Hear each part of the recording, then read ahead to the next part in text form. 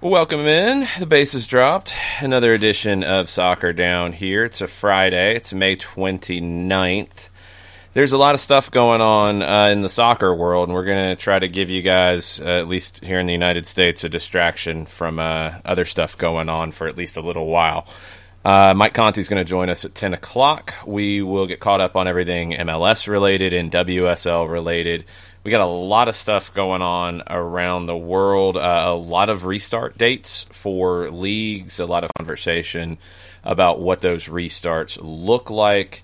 The latest that I'm seeing come across, like in the last few minutes, is the J-League in Japan. July 4th is their restart date. La Liga still moving forward with June 11th. Serie A, June 20th, with the Coppa Italia possibly starting the week before that, although that's in dispute now. It's all starting to get back to normal. Even some countries are talking about fans in the stands. We mentioned Hungary. Russia is looking like they're going to move forward with a very small number of fans in the stands. Poland and others are starting to edge in that direction. So lots of things to catch up on. Probably a lot of questions about England, and let's start there, John. We've got the FA Cup with tentative dates going forward, and there were a lot of questions on if they'd be able to fit the FA Cup dates into the compressed schedule that they're looking at, and the FA has come up with some dates that they think might work. Restart June 27. Dates confirmed for the rest of the season. Quarterfinal, semi split across weekends in June and July. And you're looking at the final fixed for August 1st. So that's the early rundown of that. You're looking at, after the resumption of the Premier League yesterday, quarterfinals. There are 4. That's quarterfinals. I know that stuns folks. Leicester City, Chelsea, Newcastle, Manchester City, Sheffield United, Arsenal, Norwich, and Manchester United played over the weekend of June 27th and 28th. And so that'll get things started where the final 8 of the FA Cup are concerned. So on the league side, because that needed to get nailed down first, we mentioned June 17th as the 2 games in hand getting played before the next full round of fixtures starts. Potentially a match on June 19th. I don't know if that is confirmed as of yet. Some are saying it is, some are saying it isn't. The rest are going to be Saturday, June 20th, June 21st, and you're going to have games staggered. So the idea is to not have more than one game going on at a time for TV purposes. After that, do we know when the season would be set to end? Has that been confirmed as of yet? Have not seen any confirmation on the ending of the season. Okay, because that's going to affect the viability of the FA Cup dates. I do believe it was set to end before August 1st, before the final. I actually want to say the weekend before that, but I might be incorrect on that. We'll see if we can get some further information there. Venues, times, all that stuff is still up in the air with the FA Cup. All right, the matches that could be not played in their home venues, and there are some. A couple different reports on this. Matt Lawton and Martin Ziegler at the Times said about 12 high-risk matches could be played in neutral grounds. All Liverpool home games are looked at that. They are very concerned about celebrations of Liverpool's first Premier League title outside of Anfield, and they're trying to do everything to avoid that. Also, if the season is curtailed, and this was part of the 8-hour-plus meeting yesterday, unweighted points per game, so just a flat points per game, would be used to decide the table.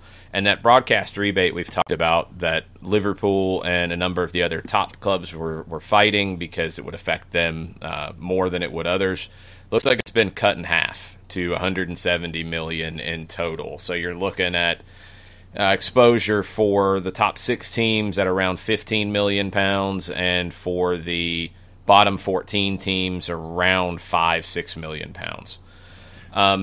Ian Herbert followed up on the high-risk fixtures on Twitter, and he understands that police have identified 6 fixtures that will require neutral venues. Manchester City versus Liverpool, Manchester City versus Newcastle, Manchester United versus Sheffield United, Newcastle versus Liverpool, Everton versus Liverpool, the game in which Liverpool might win the title. As of yet, the Premier League's 13 police force areas have named no fixtures of concerns relating to relegation-threatened sides, but that could be addressed later. That could be added depending on how this thing looks. That's going to be an issue, and it's going to be an issue in England that Germany's been able to avoid it. We'll have to see how Spain and Italy handle this possibility. I think it's been far too quiet on the club side on dealing with this. I think we've only heard so far Manchester United say anything about it. Other clubs need to, especially Liverpool. I mean, you've got to get out in front of this. And as we've seen, Jurgen Klopp is a person who can absolutely inspire the Liverpool fan base, their supporters, and he has not been shy in doing that, not been shy in being very vocal. At the very beginning of all of this with the coronavirus, he was very outspoken and very public about saying what he thought should happen and what didn't need to happen, et cetera, et cetera. I hope that Liverpool uses him as a voice of reason in this, and I think it's something that you want to embrace as well. I'm a little surprised it hasn't happened yet, unless there's just the idea that we're not going to play games at Anfield because we don't think it's safe. Newcastle right now 13th in the table. They're the lowest side to be involved in a match at a neutral venue. And remember when all of this discussion started, you had Brighton. They came out and there were one of the teams. They talked about it for a very specific, different reason, right. Though. We've got that clear. They're talking about it from losing home field advantage in a relegation scrap. That has nothing to do with the Liverpool situation. Brighton also is using a lot of their complaints for self-interest. I think that's kind of obvious. Yes. So that's why Ian Herbert said right now there's no fixtures of concern related to relegation-threatened sides, and he said that could prevent repeat of neutral venues row.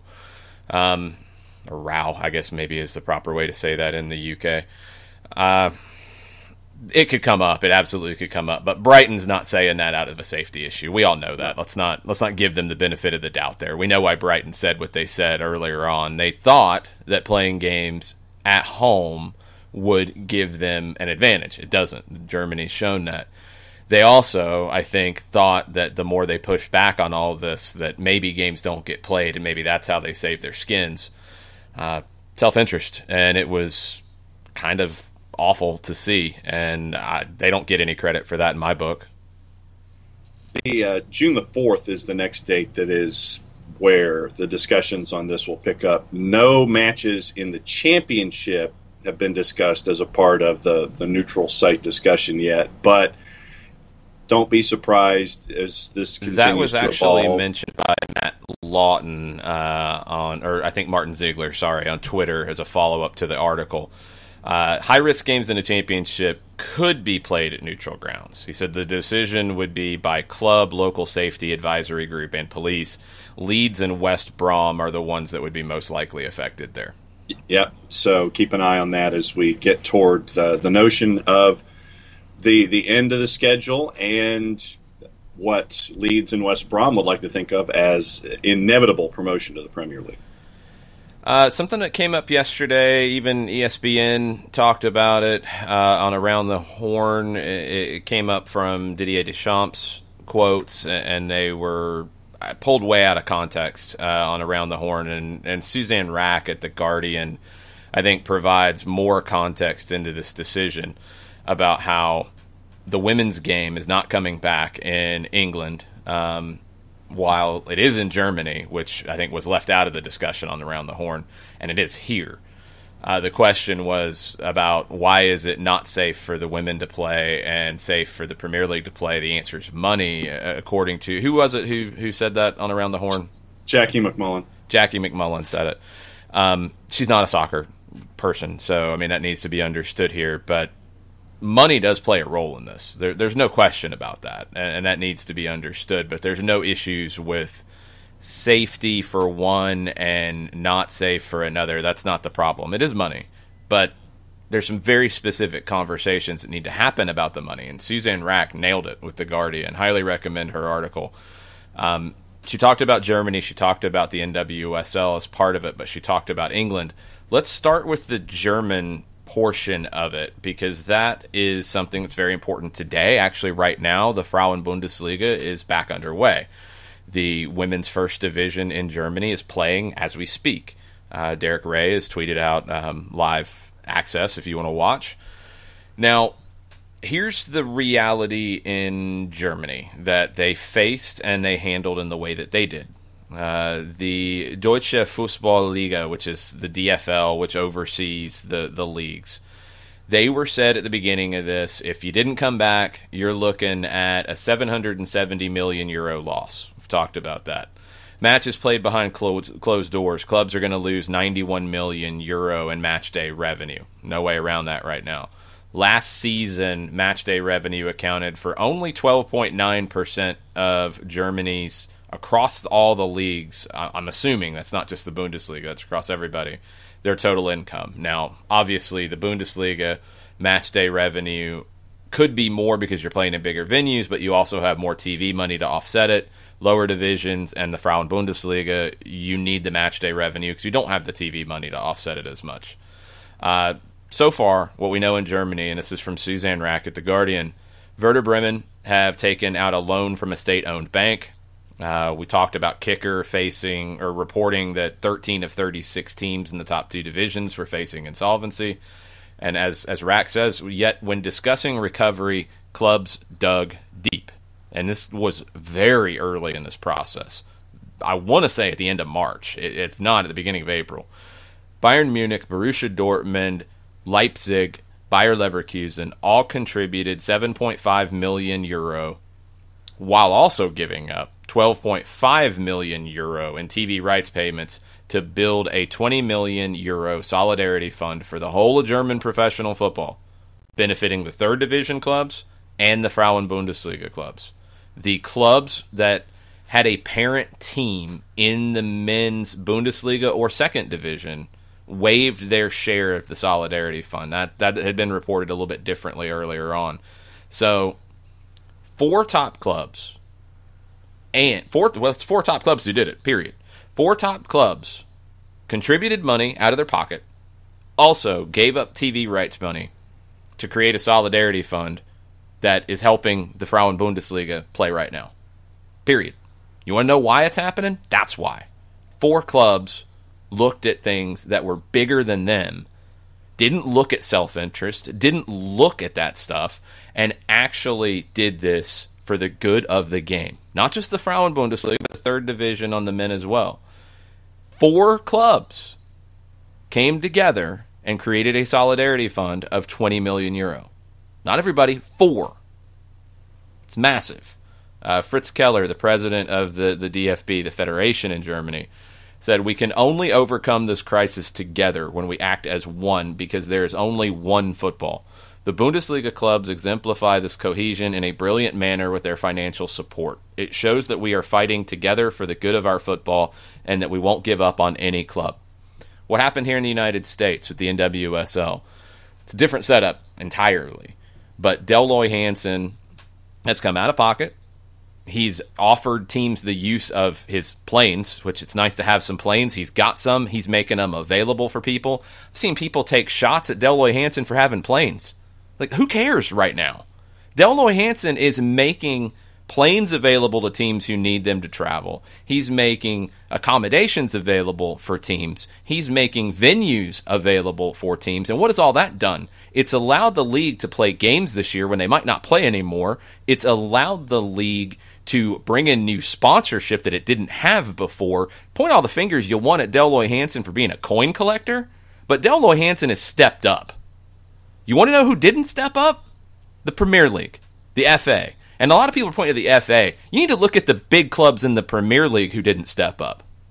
You need to look at the big clubs in the Premier League who don't treat their women's teams the right way. Others do. They don't. That's their choice. That's why the Women's Super League isn't playing right now. Period. The Women's Super League in England, you're talking about, for the most part, clubs that are part of major clubs in the game. That's what you're talking about. You're not talking about independent teams. You're not talking about the NWSL situation. You're talking about clubs that are major clubs. It's not about safety why they're not coming back. It is about cost, because it's very expensive to come back and play, and when you don't have gate revenue to match up with it, you don't have money. That's understood. Does Arsenal have money? Does Chelsea have money? Does Liverpool have money? Does Manchester City have money? Does Manchester United have money? Does Tottenham have money? I'm leaving a few out because they might have less money. Those clubs could fund the Women's Super League finishing their season if they chose to. Period. That's the reality. That's what's going on. It's not about safety, and stop throwing all these other questions into it. It is the fact that Germany did it one way for the good of the game, and others don't want to do that. That's their choice. But that's the reality. Suzanne wrote this at The Guardian towards the end, and this is important. In England, the question put to professional football outside the Premier League is, can you afford to resume? The answer in the case of the Women's Super League and the Women's Championship was no. There is no solidarity fund to assist with losses, let alone cover the costs of restarting. The notion that you should help clubs equitably rather than equally by financially assisting struggling clubs and not those with wealthy parent operations on the assumption that it is good for the long-term health of the game is seen as idealistic. In Germany and the U.S., governing bodies are showing that if you are bold, women's football does not have to be a casualty of this crisis. Instead, it can be a pioneer. The understanding needs to be of why they didn't want to do this. They didn't want to pay the money. That's it. They didn't want to pay for the testing for the Women's Super League teams. They didn't want to pay for the additional protocols that are going to be needed to make it safe for people. They chose not to do that. And when you look at the makeup of the FA Women's Super League, not even getting into the championship, because the second division in Germany in the women's game is not coming back, just the top flight. Birmingham City, a little bit different conversation. Brighton, a little bit different conversation. Bristol City, different conversation. Reading, West Ham, we can put those in a different conversation. Arsenal, Chelsea, Everton, Liverpool, Manchester City, Manchester United, Tottenham. You could have created a solidarity fund for the women's game and had the Women's Super League finish if you wanted to pay the bills. That's it. Those clubs can pay the bills. That's a known fact. Those clubs could pay the bills. Are they going to lose money right now? 100% they are. There's no way around that. Are the top four clubs in Germany that created a solidarity fund, are they going to lose money right now? Yep. Dortmund, the number that had been out there before was 2.5 million euro per home game they have without fans. And that might be on the low side. That's out there. They're losing money by playing these games. They also lost money by putting it into a solidarity fund, but they did that to grow the game, and they did that because they see a value in the women's game. And the third division men's game. It's not just a women's thing here. That's what, honestly, I take even more of an impressive feeling about, because it's not even just trying to do it for one group. It's trying to do it for all of football that needs some help right now. And while you have the Premier League arguing about things like Brighton saying we can't play in a home venue, we can't play in a neutral venue, we can't play, when you've got all the nonsense with the lower divisions, when you've got all of the just back and forth nonsense that's going on right now, and it's kept the women's game from coming back. It could end up not causing lower division teams to go out of business, because, look, lower division teams, some of them have made their own mistakes, and that's why they are in the situation they are. But they could be helped if some of these bigger clubs wanted to. And they don't. Flat out. They don't. Wasn't like this German Solidarity Fund was hidden. We talked about it a long time ago. People have seen it. You've seen the way that you can do this. And if you don't want to, then you don't want to. And that's on you. In some ways, not ultimately, because, hey, these clubs that failed, if they do, and probably when they do is the better way to put it, they do share a lot of blame in this. They put themselves in a situation that they couldn't survive this. This is also something that they could not have foreseen. And for the good of the game, the bigger clubs should be doing more. Flat out. They should. And that's why you don't have the Women's Super League coming back.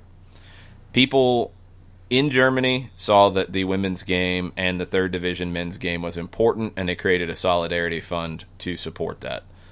Here in the U.S. with the NWSL, which is a completely different situation, you have Deloy Hansen and others, because the owners are moving forward to do this. You have people committed to doing it. Is it going to cost them? Yep. Are they going to make money at it? Probably not, even with the sponsorship help for the NWSL. I don't think they're going to make money on all of the salaries that they're paying out for the year, even if they don't play anymore, and even for players who don't feel comfortable coming back to play right now. Are they going to lose money? Yeah. Everybody is right now. But people have stepped up for the good of the women's game, for the good of the grassroots game, for the good of smaller clubs. There's a lot of people who could learn a lot from that. Major League Baseball, the Premier League, a lot of different countries around the world right now could learn a lot from that. And we'll see if they do. Yeah, a bottom line at the end of the Rack article. You can be a pioneer for the women's game. You're seeing what Germany is doing. You're seeing what the United States is doing. You're seeing what England is not doing.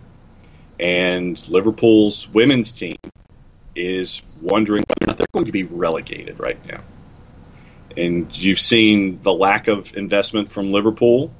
They were more than happy to sit there and say, yeah, go ahead and kill the season.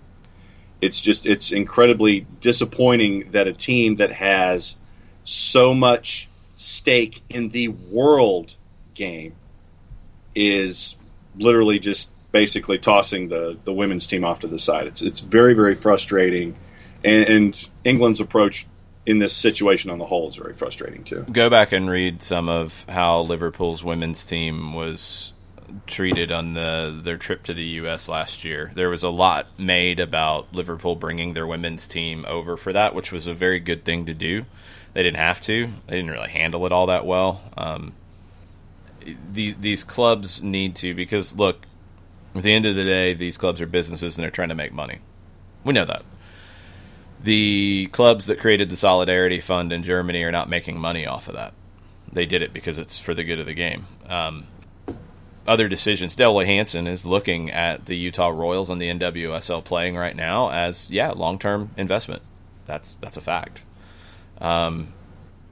These clubs in the Premier League should be looking at it the same way, because the business is there. You can't deny it anymore. You looked at the numbers last year during the World Cup. If you want to argue that, go ahead, but tell me, when you untie yourself from the mental gymnastics of it, why the U.S. women, and look, I know we've talked about that legal case, we've talked about the equal pay thing. I think they really need to sit down and sort this out, because so many different things have gotten messed up with it. But now, because the numbers are out there, you can't argue that the women's team doesn't make money. They do. They made more over the last 4 years than the men's team did. They bring in this revenue as well. These things are real. In the United States, the women's game is pretty close to the men's game in terms of revenue. Is it the same? Probably not. MLS is growing faster than the NWSL is, and that's the reality of the professional sports landscape we live in. That doesn't mean there is not a business value in women's soccer. I think it's clear that there is. So even beyond doing something that is good here, like the German clubs did, a solidarity fund that is a good thing to do, there's a business component to it. The Women's Super League has grown dramatically to the point that Chelsea paid a lot of money to bring in Sam Kerr and paid her a lot of money to wear their shirt. That doesn't happen just because it's a nice thing. That happens because it's an investment. These clubs would benefit from the investment in the women's game. They would. I think we're seeing that happen. And right now, things have changed. The women's game is the one that is at most risk. If you want to compare it to something here, it's like the non-revenue sports at a major college program. Because, no, it's not bringing in a ton of money at the moment. If you want to compare what the Liverpool women's team makes to what the Liverpool men's team makes, yeah, it's nowhere close. It's not even in the same remote ballpark. It's like comparing, the equestrian team at Georgia to what Georgia football brings in. It's not the same thing. But now, at a time where you're going to need to help and need to step up, are you going to keep that team that has value and brings value to your overall brand and will grow into not a loss leader, a program that can make you some money? I don't know if equestrian's ever going to turn into something that makes money. I think women's professional soccer in England and in other parts of the world can make money. Is it going to make as much as the men? Not anytime soon. And that's not because it's not a good product. That's just the reality of the sports business that we are in.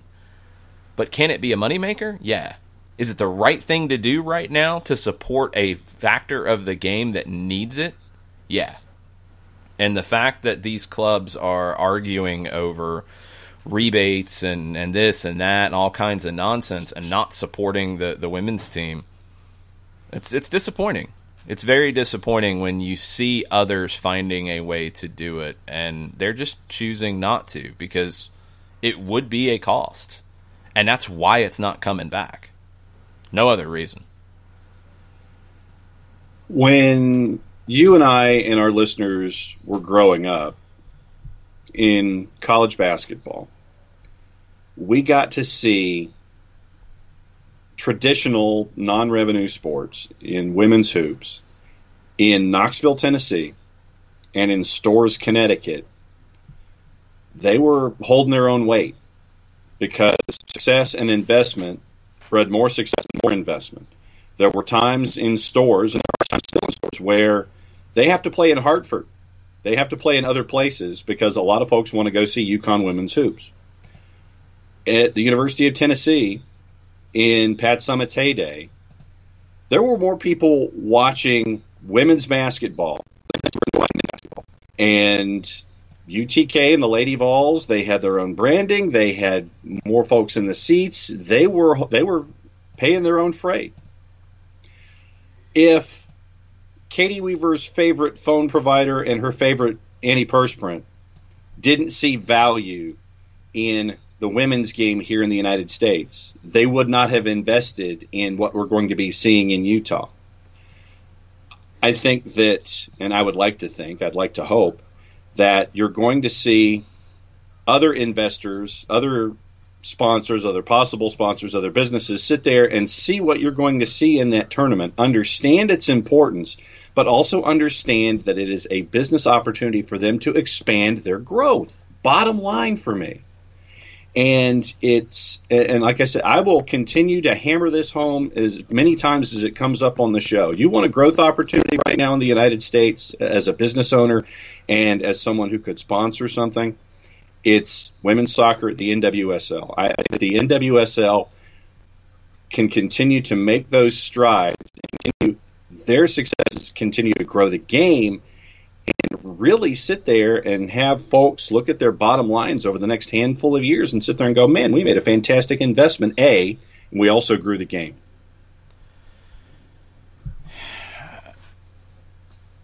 I don't know if the comparison with women's hoops and women's soccer is even valid, because I don't know if women's hoops will ever be the type of moneymaker that women's soccer could be. We have seen it with a World Cup. We've seen it with how the World Cup has grown. We've seen it with tens of thousands of people in stadiums for these games, and we've seen the quality of the game grow. I think women's soccer has a very unique opportunity to lead the way for women's professional team sport, and it's not even on the same plane as what's happened in college basketball, because I don't think even those programs necessarily make the kind of money that top women's teams are in soccer are doing now from a professional standpoint. It's a big deal. And it's just down to the fact of what you want to do at this point, because I don't like to tell people how to spend their money. I'm not a fan of pointing fingers at owners of teams who have a lot of money, a lot more money than I do, and point fingers at them just because they have money and just because they don't spend it in the way that I would like them to. It's not my money. But you can't really argue it very well here when you see what others are doing to get the women's game back on the field and what's happening here. Now, there is a question, and this did come up with the Women's Super League conversation to a degree, about would the players have agreed to come back. In the NWSL and the Frauen Bundesliga, they did, and they were apprised of all of the different safety issues that were coming up, all the different protocols that were being put in place to keep them safe. I don't know if it ever got to those conversations in the Women's Super League. I don't know if there was ever any serious thought about them coming back. But these clubs could benefit from the investment, is what it comes down to, and they're choosing not to. They're making that choice at a time where they're losing money, and that's why it's hard to sit here and say, like, you're doing this wrong. I think you're missing an opportunity. I think you're missing a huge opportunity, and you just need to be upfront about it. And that's, I think, something we've tried to talk about with this game right now, and sports as a whole right now, because it feels like it's been left out of the shuffle too often. Clubs, teams, organizations, everybody in sports who has anything to do with a live event business is losing money right now. Period. That's going to force some difficult decisions. It's going to force cuts. It's going to force things to change. That's just the reality of the sporting landscape. You know, I am not going to sit here and tell you that when they come back on the field, that MLS will be just fine. No, it's going to be hard. NWSL, it's going to be hard. USL Championship, it's going to be hard. National teams, when they start to play, it's going to be hard. Youth clubs, when they start to play, it's going to be hard. Like, things are different. It's just a fact. And you've got to pick, I think, the right investments, the smart investments, the smart things to spend money on right now. And you've also got to think a little bit harder about, you know, what you should be doing and what you shouldn't be doing at this point. I think you need to get down to the basics and get down to what's important. And in my opinion, in soccer, the women's game is incredibly important. There's a lot of things in soccer that I worry about how they're going to handle this. The women's game, the grassroots game, the nonprofit world that lives to try to, you know, provide the game in underserved areas. All those things take money to make them happen, and all those things are at risk of being able to do the things that they've done because money's not going to be as plentiful going forward in the game. These things are facts. So I get a little frustrated when I see these things, and thank you to the 4 clubs in Germany that created a solidarity fund for the good of the game. I don't know if MLS is in a position to do that. I don't know if the U.S. Soccer Federation's in a position to do that. They're both staring at huge losses. I do hope they find ways to contribute to aspects of the game that they can and want to support and can support with whatever they can support it with. That's what I hope. It's not about cutting a certain kind of check. It's not about, you know, putting yourself and your core business at risk. That these things are not smart. But it's about being a leader in the space. And the Bundesliga has done that. The top clubs in the Bundesliga have done that. I think the top clubs in England have not. I think the top clubs in some other parts of the world have not. I think here, Deloy Hansen has stepped up. The leadership with the NWSL, new commissioner Lisa Baird coming into this and figuring it out on the fly. You have to give her a ton of credit. And I think Don Garber has done good work in figuring this out. I think he has tried to keep everything moving forward with MLS. I think they've done some great work with their MLS Works programming and supporting clubs who are doing great things in the community during this. I hope they can continue to do that and do even more, because MLS has that kind of effect and has that kind of value in the game in this country. So we will see. We will see where it goes. But I saw that tweet come through from Around the Horn yesterday, and it took things out of context, and it was a quick, little blurb from Jackie McMullen that didn't provide all the proper context. And I wanted to get into that this morning because it's very simple why the Women's Super League's not coming back. And Didier Deschamps' quotes, I don't think were completely going down this road. I think he was trying to justify France's decision not to play, period, which was not about trying to point out, inequity in other countries. But this is a complicated issue. But it does come down to money. But it's not the way that they're talking about. You can, as we've seen, I think, create a safe way for games to be played. I think we have enough of a track record to show that. Is it what it was before? No, it's not. You have to do a lot of things that we're not used to. You have to play behind closed doors at the moment. You have to do a lot of testing to make sure it's safe. These are all factors to make it safe. But as we've seen with now 3 rounds of the Bundesliga, it can be done. As we're hopefully going to see with other countries, it can be done. So it can be safe. People, and I think Didier Deschamps, and this is where I think if you just saw the quotes from Didier Deschamps, you haven't been following the whole situation, you say that, they're risking safety to come back because of money. No, they're coming back because of money. That's why businesses want to open right now. That's why everything is pushing forward the way it is. Yes, cash rules everything around me. We know this. There's nothing wrong with that. But you have to do it safely to do that. And I think you're showing that you can. The issue with the Women's Super League was not about safety. It is about money, but it's in a different way than they were talking about. It's about clubs choosing not to spend that money on programs that are probably not making money right now, but programs that right before this they were looking at as investment areas to grow their clubs. That's why this is a complicated situation. We will see. We will see what they do going forward. We will see what soccer in this country does to deal with it. I don't think you have a whole lot of folks that are in the position that Bayern Munich and Dortmund and Leipzig and Bayer Leverkusen were in to create a solidarity fund. I don't know what that's going to look like here, but clubs, leagues, leaders in the game do have voices. They do have resources, even if they're not financial, that they can use to help grow the game and specifically highlight and spotlight areas of the game that are going to need that support. And I hope that we do that in this country. Katie Weaver's in this morning. She says, after laughing, not one but 2 weird shout-outs for Secret on SDH. Seriously, though, she really appreciates our support of women's sports. Happy to see Germany come together to support, and then she wonders if the lack of support for it in England is due to owners from countries not historically supportive of women's rights. When you look at those teams, I think you've got all aspects of ownership, so I don't know if it's that simple.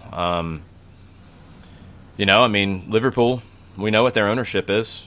That wouldn't come into play there in the same way that it might from other countries and other ownership groups, but I don't think that's it. I think it is honestly just down to not wanting to absorb the cost, because look, the cost to finish the season, and I don't know off the top of my head how many rounds they had. I think it's comparable to what other smaller divisions are facing. You're talking 8-9 rounds of play, and it's going to cost you anywhere between 150 and 200,000 euro or pounds. You're talking a lot of money to finish the season out, to get it done, and you're going to lose money every time you play a game.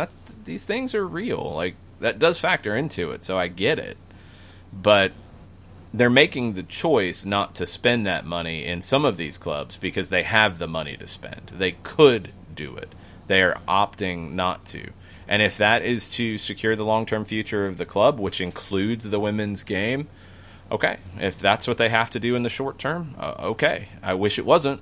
I wish they would find a way like Germany did. I wish they would find a way like Del Loy Hansen and the NWSL did. But if they can't, they can't. We'll see what they do going forward.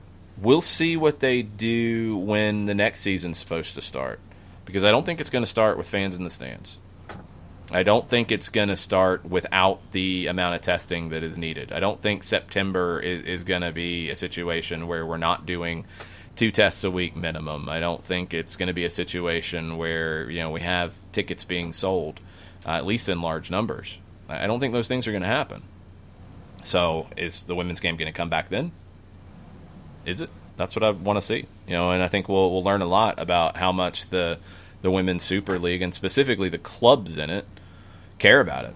I don't know if the FA has a fund or anything they could do. I have no idea. I think some of the finger pointing's been at the FA, but I look at the clubs.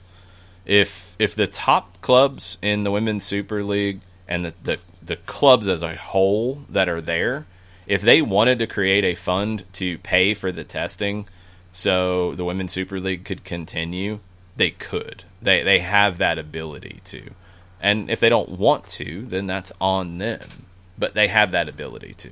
If Brighton couldn't do it, but Manchester City could, okay, that's the choice that is being made. I don't even know if it's come up as a possibility of creating a solidarity fund.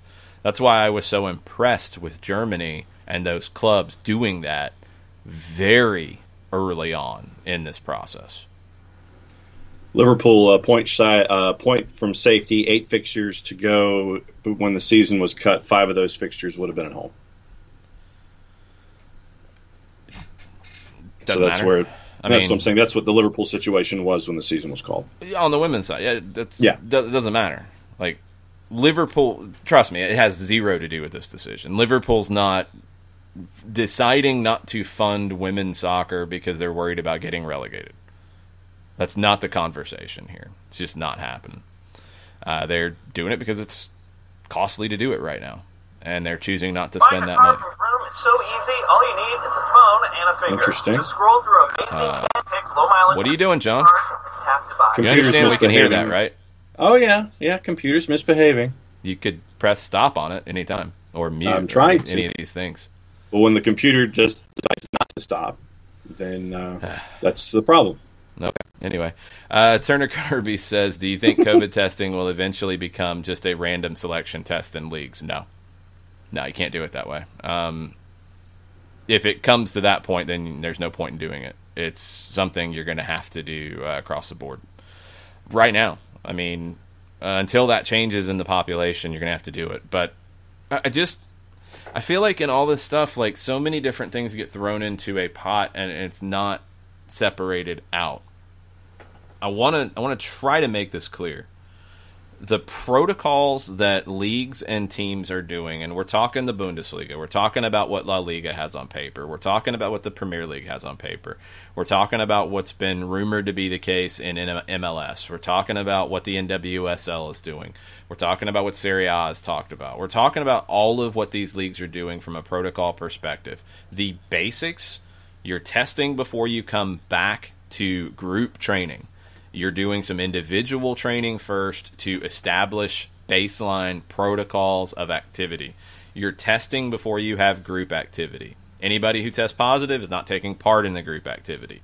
Small group activity. You start ramping up. You continue doing the testing. You're testing twice a week to try to mitigate the possibility of any false tests. You're testing before games.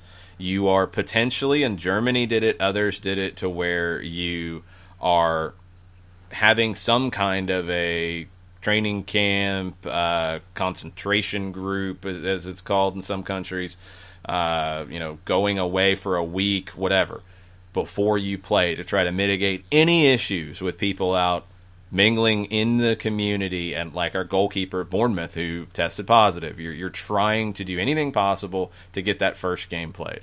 And then you are moving forward with tests twice a week, all these things. These are basic things.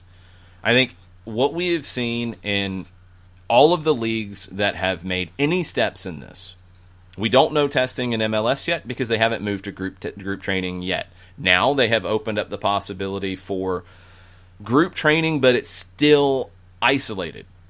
That's a very small but important step, but it is still isolated. You don't have contact. It's where you go to contact training, you've got to do the testing. We don't know what the MLS testing numbers are yet because they haven't done it across the board. They will before they go to any kind of a contact training. That's period. Those are basics. Some are doing different things. Some are doing antibody tests along with it. Most are. That doesn't necessarily, protect us in terms of a safety situation, in terms of players testing, with antibodies. Is that going to allow you to break the spread of the virus if it comes into your team? No, that's not the issue. It can be helpful, but it's different. There's basics of protocols of safety issues that we have seen developed and we have seen implemented and have shown success. Players can be safe in these situations. There's enough of a track record to show us that. They can be safe. They do have personal responsibility. They do have things that they have to do on their own. Clubs have responsibility. Leagues have responsibility. They all have to work together to get it done, but it can be done. So we can play team sports safely. Spectators is a completely different conversation. That is a completely different conversation because you don't have that control over spectators. You don't have the control over them testing twice a week. You don't have the control over them testing 24 hours before coming to the stadium. You don't have the control over what they do once they're in the stadium. You don't have that control. That's a completely separate issue. You can play team sports in a controlled environment behind closed doors with all the testing protocols, with all the other safety protocols, and do it safely. That can happen. We have enough of a track record. Separate that. You have to do all that, but separate that. The conversation about spectators in the stands is a completely different one and is a very difficult one because you don't have that control. You can create a controlled or at least semi-controlled or controlled with personal responsibility scenario for professional sports teams to play. You could do the same for college teams, for amateur teams to play. There's a cost to doing it, and it is a big one. But you can do it. That conversation completely separate from bringing spectators into the building. They're two different things. You can't keep throwing them all together, and you can't keep. I'm past this idea that all the reasons why you can't come back and play. You can. We've seen it. It has to be done right, but you can. Can you safely have spectators in the stands right now? I don't think you can.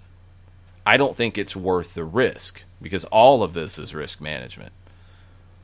I hope you can very soon because clubs cannot sustain themselves long term without huge revenues coming in from other areas without fans in the stands. But is there value to playing behind closed doors right now? Yes. Is there a way to do it safely? Yes. Now it is figuring out everything else as you go. I think at times all of it gets lumped in. Some people say you can't play right now, period. I disagree. Some people say you have to have fans in the stands right now because it's okay and they're going to assume the risk. I disagree. I don't think it's there yet. It's my opinion. Doesn't mean I'm right. I think on the soccer side, on the field, we've seen enough to feel like it can be done. I think it can. The rest of it, I don't know. But we've got to separate these issues out when we start talking about this. And you can't separate the financial issues out. That is why teams are coming back to play, especially when you're talking about big TV contracts. Another reason why people are talking about coming back, especially with UEFA, and this is huge, you're basically a solidarity fund when you're UEFA. Miguel Delaney at The Independent talked about the FA Cup, talked about all the leagues coming back. UEFA's meeting June 17th to finalize what Champions League and Europa League look like. There's all kinds of different things. They might move it to one place. They might change the competition format. They might keep it in Istanbul. They might be able to have some spectators. Nobody knows yet. They got to figure this out in a few weeks. But you want to know why they're talking about it? It is seen as essential that European club competitions are completed due to contractual terms, but primarily because the broadcasting money is essential to UEFA's solidarity funds. They are more important to more national federations than ever, especially in the absence of fans. Some would not be able to survive without them. The UEFA Champions League funds football in the Faroe Islands. It funds football in Kosovo. It funds football in some of these different areas because of those solidarity funds that go out. It's just like the NCAA tournament, and basketball ends up funding smaller programs because it brings a huge chunk of money in that's spread out across the membership. You don't finish these games, you're going to have some federations that don't have the revenue to operate. And it's going to be down to volunteers to keep it alive. Who knows what it looks like. I mean, it's a mess. I don't know. But they're going to have to find a way to finish it. And there's talk that games could be moved to Lisbon or to cities in Germany. It is down to money, as everything is. And it's not just UEFA. It's not just the clubs that are involved that are at risk of losing money here. Pretty much everybody in the game in Europe is at risk of losing money here. That's and I think that the way that you put it, giving it the comparison of the NCAA tournament for Division I basketball, I think that's the best analogy that I've heard when it comes to explaining the importance of UEFA when it comes to the game. So, yeah, I mean, they're that solidarity fund for all of those nations that still want to have something going on, still love the game, still have that vision of making that run into that competition that they would be a part of in some manner, way, shape, or form. But no, I think that the NCAA tournament comparison is a solid one. That's the best one that I've heard. I mean, you just got to get it done. The FA Cup is that in England. I mean, that money's going to go into the FA. That is going to help some of these smaller programs and organizations that need it. Money's driving a lot of this. Money's driving the conversation about Major League Baseball coming back. It's driving the conversation about the National Hockey League, even though they say it's not. Don't lie to us, Gary Bettman. Come on. It's driving the conversation with the NBA. It's driving the conversation with MLS and the NWSL in a different way because they're going to lose money either way, and they're going to lose a lot of money either way because you're not going to have fans in the stands straight away. But they're trying to find a way to secure the long-term future. They're able to basically invest right now in keeping it going. It's driving every conversation, whether it is a sports team, whether it is a restaurant, whether it is a venue that is not able to have live events right now, whether it is a shop. It is driving every business conversation. How can you make enough money to keep the doors open right now? There's no hiding from that. Just because it's sports doesn't mean that that's not okay. The Major League Baseball situation, I mean, it's complicated and there's a lot more to it than just this basic level. Turner Kirby shared a tweet from For the Win, and I mean, my take without studying Major League Baseball in depth on a regular basis, but you know, going through when I was in high school, the strike and lockout, and was it a lockout, was it a strike, or was it both in 94, 95? Both. It ended up being both. You lost a World Series because of it then. That's honestly where I started to fall out of love of baseball. You and me both. I didn't follow it the same way after that. Right now, they're at even more risk. And they've got to see the bigger picture. I mean, just like we talked about with big clubs in England, you've got teams across Major League Baseball cutting minor leaguers right now who are making $400 a month, or $400 a week, I think, or is it $400 a month? What was it? 400 a week. $400 a week. You're cutting them. You're cutting salaries from those teams. They're probably not going to play games this year. I don't think there's any way minor league baseball could make it work financially. But you're cutting these people, and you know this is your next potential source of talent. Minor league baseball could not exist, no matter what MLB and the MLB players do right now. Minor league baseball could cease to exist on the whole, not just the 40 teams they were talking about before. On the whole, I mean, just, like, figure it out. Tell me how it's going to work financially right now. It's not. Major League Baseball teams and the players cannot find any kind of understanding of how to move forward. And they're strangling the game 100%. It's the worst of any leagues, any game, any sport that has been dealing with this. They are handling it the absolute worst. It's awful. I mean, the biggest thing you have to understand in this is basically a precursor to the next CBA, because the CBA for MLB expires at the end of 2021. So you can't separate it completely, and there's potential that next CBA could have been contentious like this without COVID-19.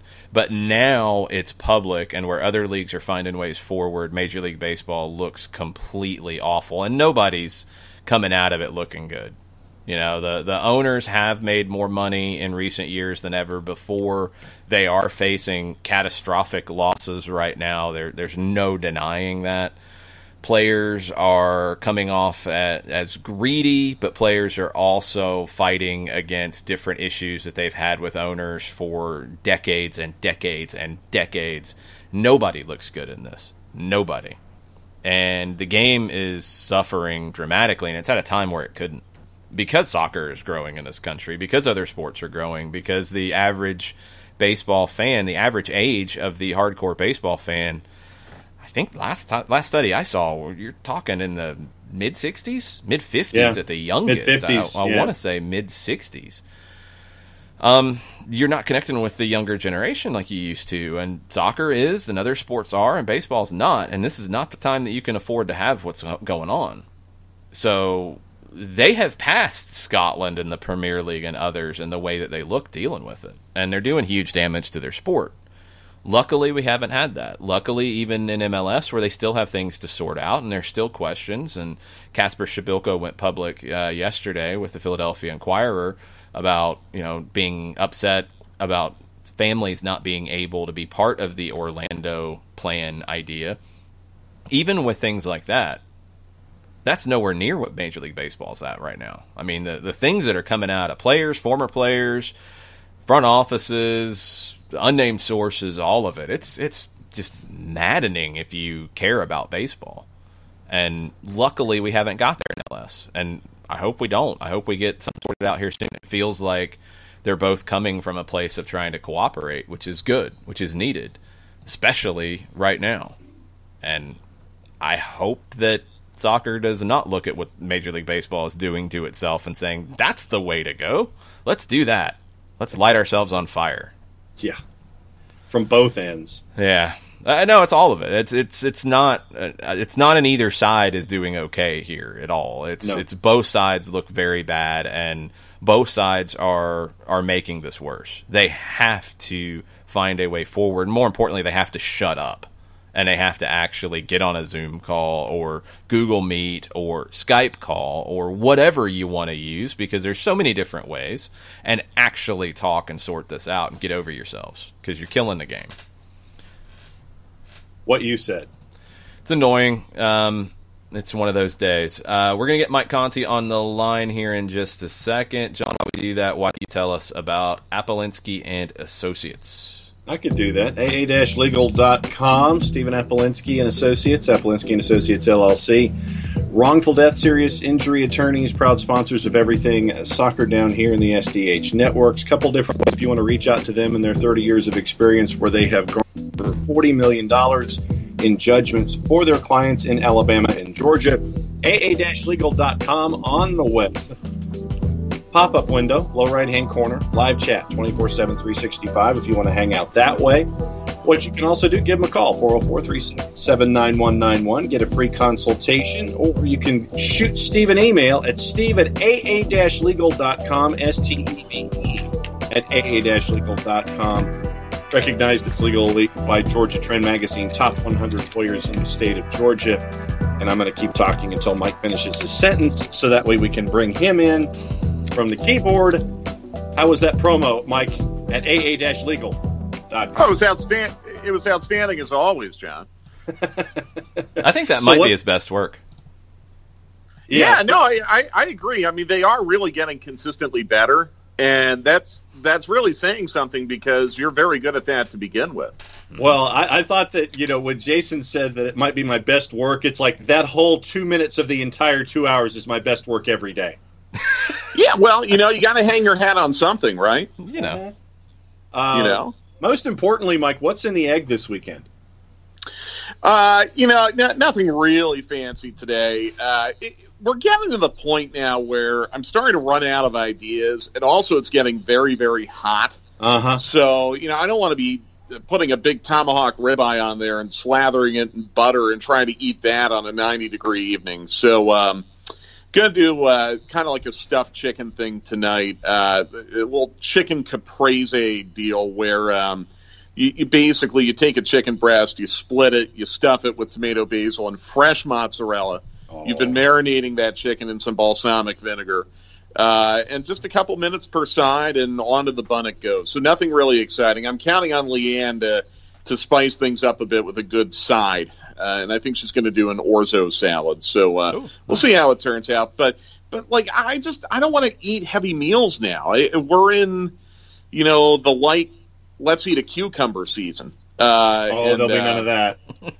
Well, I think John's afraid of believe cucumbers. me, I don't like it. But, we kind of gorged on burgers and chicken sausage and pulled pork and all the Memorial Day stuff last weekend. So trying to throttle it back a little bit. What's going on your grill?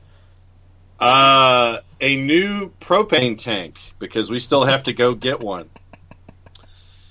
Once you get that propane tank, what's going on your grill? We have various and sundry meats and the finest meats and cheeses, and usually we'll fly. He's stalling. We have a lot of different things, and I am not the one that dictates what dinner is. I understand that. I am not the decision maker either on what goes on the grill. It's just we've tied it into a thing we're doing for the radio station, so it gives me license to make the calls, just so I can look a little more bougie than I usually am. All right, we got a little bit of this. Tom Marshall reported this. Tom Marshall for ESPN covers the Mexican national team, Mexican League. Reports coming out. This is from Televisa News in Mexico City. Yes. Cruz Azul president Billy Alvarez and others high up in the cement company that owns it have had their bank accounts frozen. They are being investigated for money laundering and possible links to organized crime. And good morning. Welcome to Cruz Azul. I was hoping for a more positive breaking news update, such as MLS announces its return to play. That's kind of like opposite on the scale of positivity. Yeah, don't have that just yet. Sorry. No. Yeah, and that's interesting because you're in the midst of an off season down there in Mexico right now, and I don't know. I don't even know what the transfer rules are down there, and if teams can go out and sign players right now, or what's going on. But that certainly will make navigating this offseason even harder for Cruz Azul, I would assume. There's actually been some talk about the transfer window, and this was coming out of Argentina, and it's not defined yet by FIFA. FIFA's got a few things on their docket that they've got to sort out here coming up very soon. World Cup qualifying, what the international calendar can look like, but also international transfer windows, because they're all going to be different now. There's some talk that they could be seeing, and this is from the Argentine perspective, but I think it does overlap some with different parts of the world. There's talk that they could be seeing the transfer window for the summer pushed back to ending at the end of September, which does kind of line up with what we're seeing from the potential of the Spanish League, their next season starting in September. That's what Javier Tebas said yesterday in the local Spanish media. That's what we've heard a little bit from England and some whispers. That if everything pushes back, I do think that would affect MLS, because I don't think it would benefit them to have their transfer window end August 1 when some seasons around the world are not done by August 1. I think they'd probably push theirs back too. I think Mexico would be the same. So keep an eye on that. It hasn't been defined by FIFA yet because they've got a lot of things on their plate, but those transfer windows could get pushed back into September, which I think from what we're hearing about an MLS calendar, what we're hearing about others, does kind of make sense. Yeah, well, and honestly, I mean, it would correspond to when the transfer window would usually hit the MLS schedule in the summer. Right.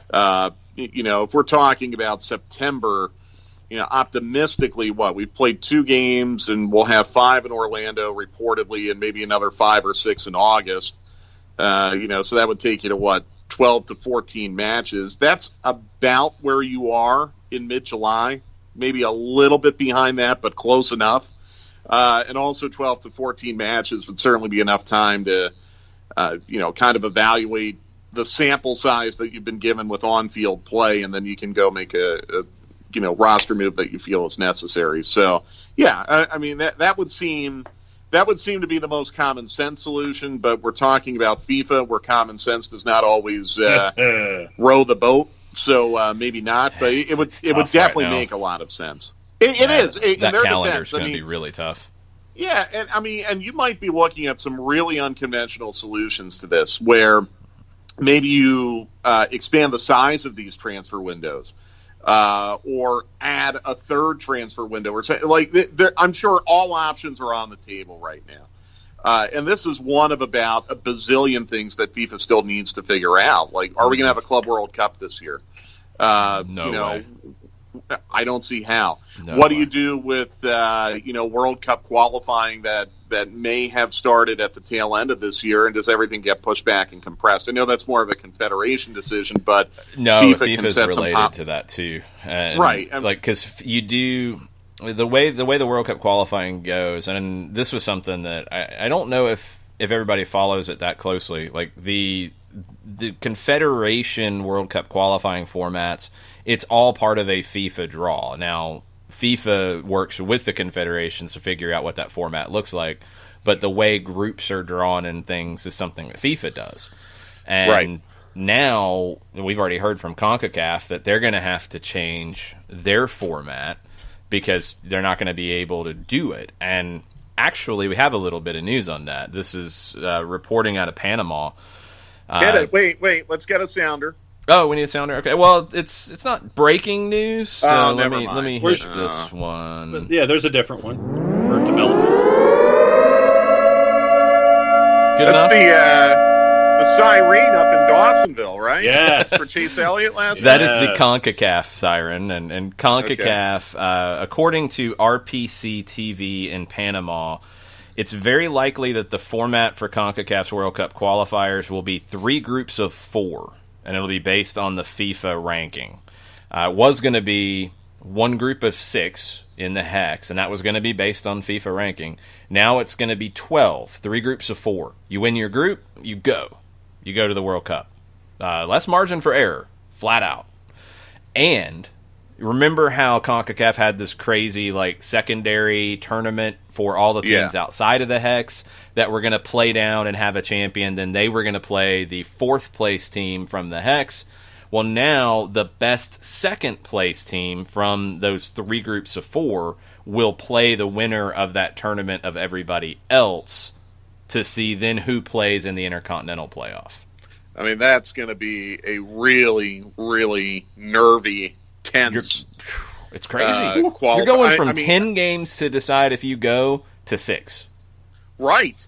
Home and home. I mean, imagine if USA and I'm going to assume seeding will go according to FIFA World Rankings or something close to that. Yes. Imagine if USA is put in a group. I don't think it would be unreasonable to. I'm just going to throw out an example group: USA, Honduras, Canada, and I don't know, Martinique. Or St. Vincent and the Grenadines. Yeah, I don't know how the groups will get filled out exactly. I don't know if they'll just do a straight seed, but we can figure out from the FIFA rankings right now as to how they could look. So your top 3 seeds are Mexico, U.S., and Costa Rica. Right. They're going to be each in separate groups. Then you're going to play one of Jamaica, Honduras, or El Salvador. Right. Then one of Panama, Canada, Trinidad, and Curacao, I think. I think Curacao is actually a full FIFA member. So that would be them. So Panama, Canada, or Curacao. And then the last one would be Trinidad and Tobago, Haiti, and Antigua and Barbuda. Okay, so again, like if you're USA and you get put in with Honduras, Canada, and Haiti, you're going to have to get road results to go to the World Cup. Yeah. Not only are you going to have to get wins at home, you will need to get road results. Do you feel confident that the USA could go into San Pedro Sula and get a result? I don't feel confident they could go up to Toronto and get a result. We saw as recently as October that they cannot. Man, that is a nervy situation. But it will be very exciting. It'll be very intense. It'll be a lot of fun. Honestly, it's like so far down the road that I can't even think about it right now. But good Lord. I mean, you could, depending on how that gets filled out, now, again, you could get into a pretty reasonable group with, say, Jamaica, Curacao, and Antigua and Barbuda. But even that would have challenges. Again, because you have to get road results, which is not a guarantee in CONCACAF, especially with, we know the quality of stadiums and pitches on which they play these qualifiers. So, That will be very, very spicy when we get to that point. You ain't kidding, brother. Yeah, this is rough. We'll see. We'll see if we get anything out of MLS in the next couple of days as well. I was kind of thinking we would hear something by the end of the week, but maybe don't not. You think you kind of did yesterday with the small group thing? I know that's a small step, but I think that's a really significant step. It's a step, yeah. One thing about that I want to make clear, and because I think there's been some question about where testing comes into play. The way they're doing small groups, it's not contact small groups. Exactly. They're still separate. They can interact. Like before, they couldn't interact. Now you can interact, but you still have to keep the distance. So there's no need to do the testing to go to this step. Yeah, instead of one person every half field, now it's 6 people on a full field. Yeah. And basically, this graduates to the point where you can take shots on a goalkeeper. Yeah, they can work together more or in less. Groups, but they just can't interact completely. No contact yet. But I think it is a step. It's a small step, but it's a step. You have DC coming back to training today. You're down to 2 now, Jose and Chicago. Chicago's back too? Chicago, we got news. Let me make sure I got it right. I think they are back to training either today or this weekend. May voluntarily return to club facilities for individual workouts today. There you go. So, I mean, you are at the point now where you could, they did not lift the training moratorium yesterday. I think that's important to point out, too. And there's been some confusion on that. That's for the interaction, yeah. Right. That's still in place. But I think now, you have to make a call on that on Monday because that's when it expires. I would guess the league is now going to be in a position where they can be a little bit more aggressive in moving forward with training in home markets, where gradually they could ramp this up to small group contact training maybe within a week or two. And then you're within the Disney World timeline where you could be doing full team training on June 21st. So I think everything is still kind of on track for that, on track for what had been reported, I can't remember, Tuesday night maybe, about, or maybe it was Wednesday, condensing the Orlando tournament, sending everyone down there on the 21st, week and a half of training, and then you go to matches. You're still on track for that. Jeff Lorenowitz was made available to the media yesterday. I know you guys are probably aware of what he said. It sounds like there are still questions that the league is working through and trying to answer. Jeff did say he expected some decisions pretty soon. Yep. I didn't get the impression from Jeff yesterday that there's any kind of stalemate or impasse with the financial issues tied to it. It sounds like they're they're in a good spot there. It's more of the health and safety protocols. Now, interestingly, Ron DeSantis, the governor of Florida, was on a radio show up in Nashville today and said that if it were up to him, he would not quarantine NBA and MLS players at Disney World because they aren't quarantining grocery store workers. Ron DeSantis is not making the call, obviously. Mm-hmm. It's the league and the players union, but that's just one more little wrinkle to add into all of this. I think where we're at, guys, is, I mean, they're definitely going to go to Orlando. They're definitely going to do something down there. The only question is how long and when is it going to be announced. Now, I really do think we are within days of an announcement. I really do get that impression. And some specifics may not be announced. Kind of similar to the NHL. They announced their plan for restarting play, but they did not affix a certain date to it. I think once you get an agreement in principle from the players and the league on how to proceed with this Orlando thing, you'll get an announcement in short order. But what you may not get is, okay, here are the 4 groups. Here's the fixture schedule. I don't think that's going to take time to work out. One thing Jeff Lorenowitz pointed out yesterday, I agree with. He said, look, we don't want this to look like the Dallas Cup. Yeah. We're going to be on TV. We're representing the league. It is important that the product is good. And he's really concerned. And I think I got the impression from what he said that he feels the league does not really fully understand or appreciate how difficult it is to ask a team to play at 10:30 p.m. And then turn around and play at 8 p.m. 4 days later. That is tough. That is something that teams are going to have to adjust to. If there are morning fixtures as well, which have been reported, that's going to be tricky. Jeff said it's not like we're going to be training in the hallways like we have to do at Dallas Cup, but there are some elements that are going to be very, very uncomfortable and hard for players to adjust to, and he does not want to see the quality of play be at such a point that it would demean the league, and I agree with that. I think the other key thing he said, which I agree with, is that... One question, Mike, real quick. Do you think that part of what Jeff was talking about, and this was one thing I read into it, maybe I'm completely off base, as much as the quality of play, the presentation was something the players were concerned with? Absolutely, yeah. And this is something, did Alexi Lalas tweet this yesterday? It's not going to be a good look playing on essentially practice fields with maybe an empty set of 200 seats. I agree.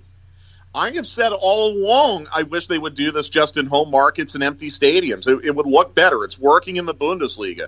But I believe we are too far down the road towards Orlando. So this is the way it's going to be. I also don't know if you could do that in every market. And the travel and everything going along with it. Right now, I don't think you can do that right now. You're right, but you could go to 4 or 6 hubs. You could. I do believe that. I mean, I do believe you could put a group in Orlando and a group in Dallas and a group in Houston and a group maybe, I don't know, an LA group and somewhere in the Northeast. Hell, Pennsylvania now has suddenly opened for pro sports. So, I mean, maybe you have a group in Philadelphia or something like that. I don't know. I think here's a question I have about presentation.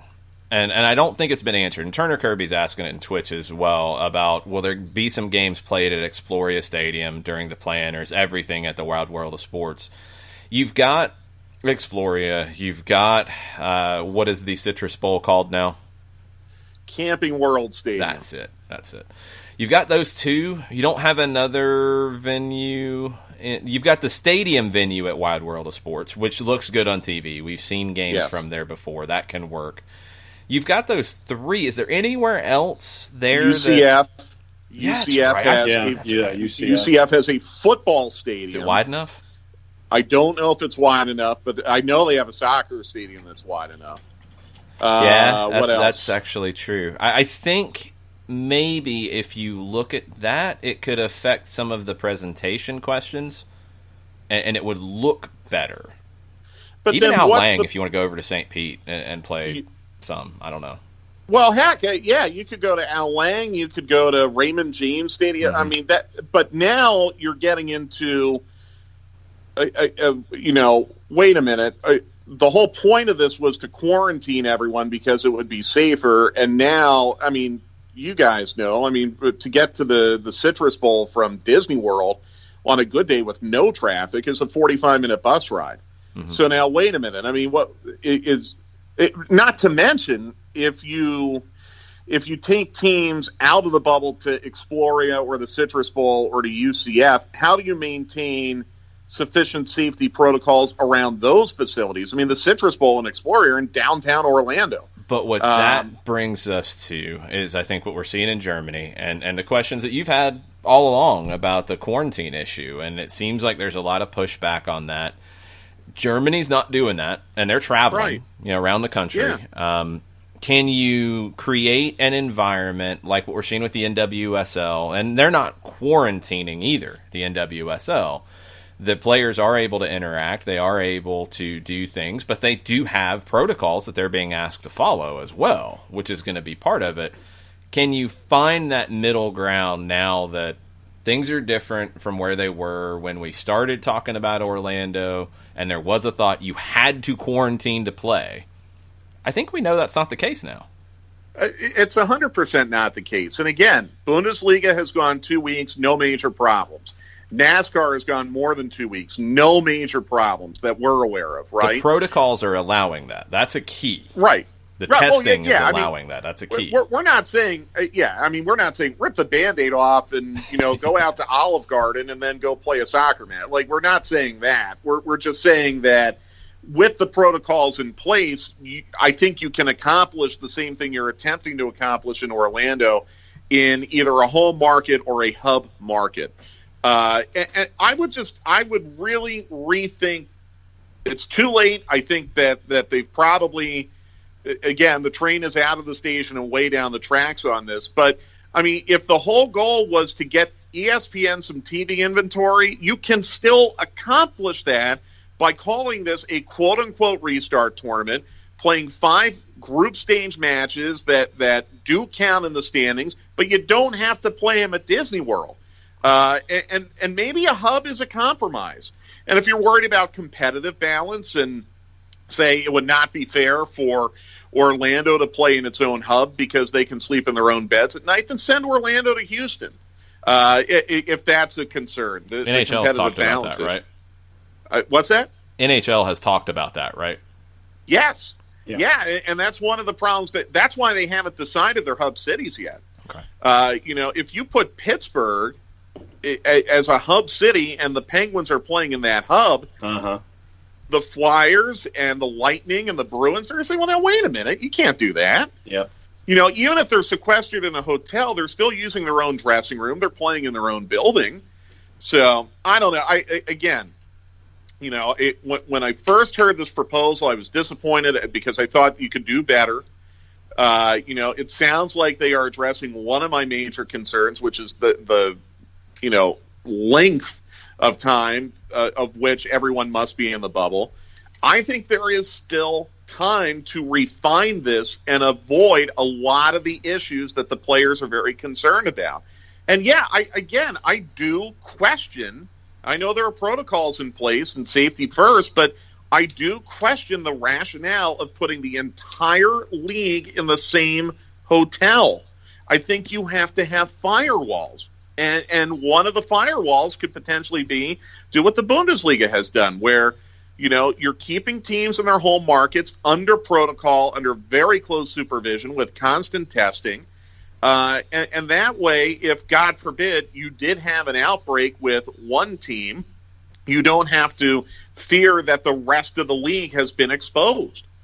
But again, what do I know? Anyhow, that's one big component of what Jeff Lorenowitz was talking about. And the other thing he said, too, I really agree with this. These players keep getting asked, well, if the Bundesliga can do it, why can't MLS? Jeff Lorenowitz made a really good point. The situation in the Bundesliga is a lot more straightforward and a lot less complicated than what MLS is dealing with, because the Bundesliga does not have to deal with transborder travel, and Germany, geographically, is much, much smaller than the United States. Not to mention, Germany has kind of federalized the health protocols that the Bundesliga is working with, and you don't have certain states in Bavaria that aren't allowing their teams to use their facilities right now. That is still, at least now in one case with San Jose, we're down to one, still a problem in MLS.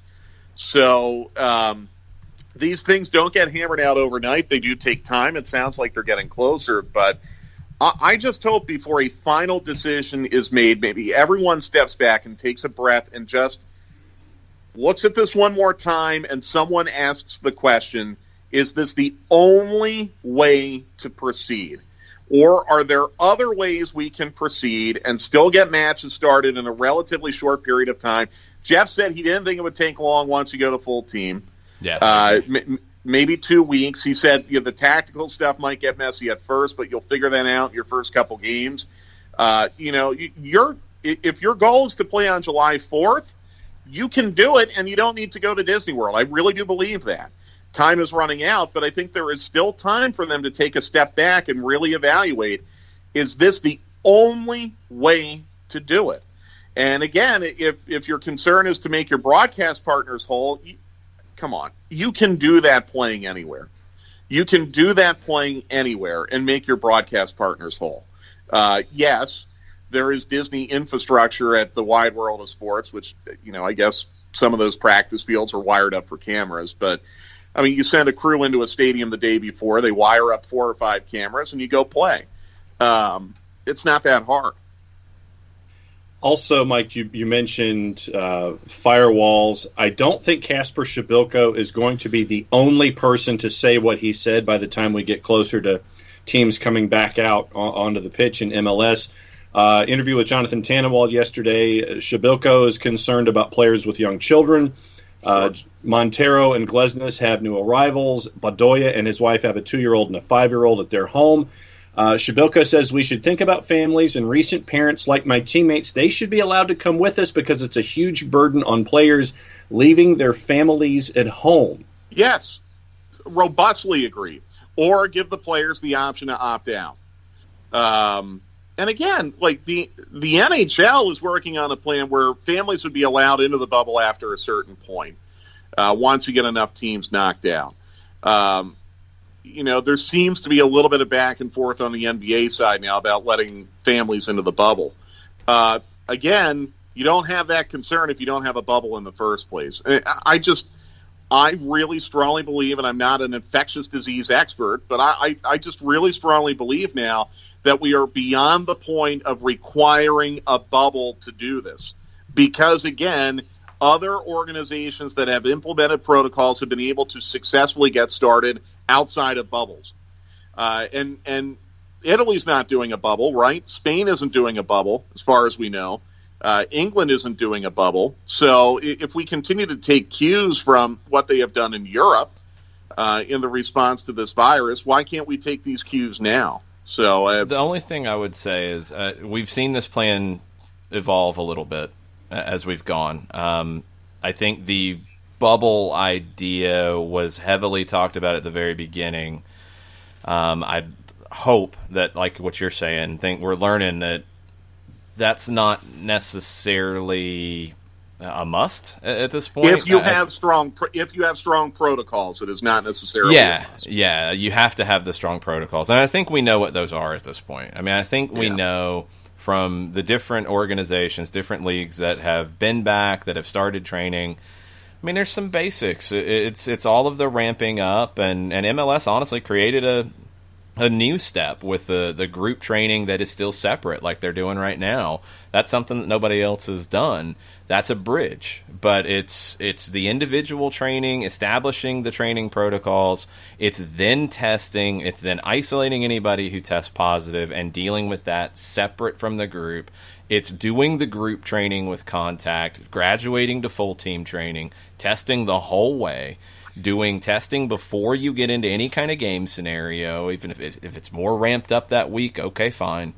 And then it's testing all the way through. And as we're seeing reports from studies coming out in Europe, as they've studied the Bundesliga games, as they've studied other games, there is extremely low risk of players being around one another for the amount of time that it takes for this to be a risky transmission situation if players are positive. But you're doing all the testing to ensure that they're not positive. you've got a lot of, like, firewalls, a word you've used. You got a lot of firewalls in these protocols that leagues are using. You're good. I think you can find a new way where, and maybe they're talking about this. I would hope so. They need to listen to what Kasper Shabilko's saying. Not every player's in the same situation. And you've made some adjustments to the plan. Keep listening. Keep making adjustments. If this is the way to get back on the field as fast as possible, and look, I'm not gonna hide from it, as cheaply as possible.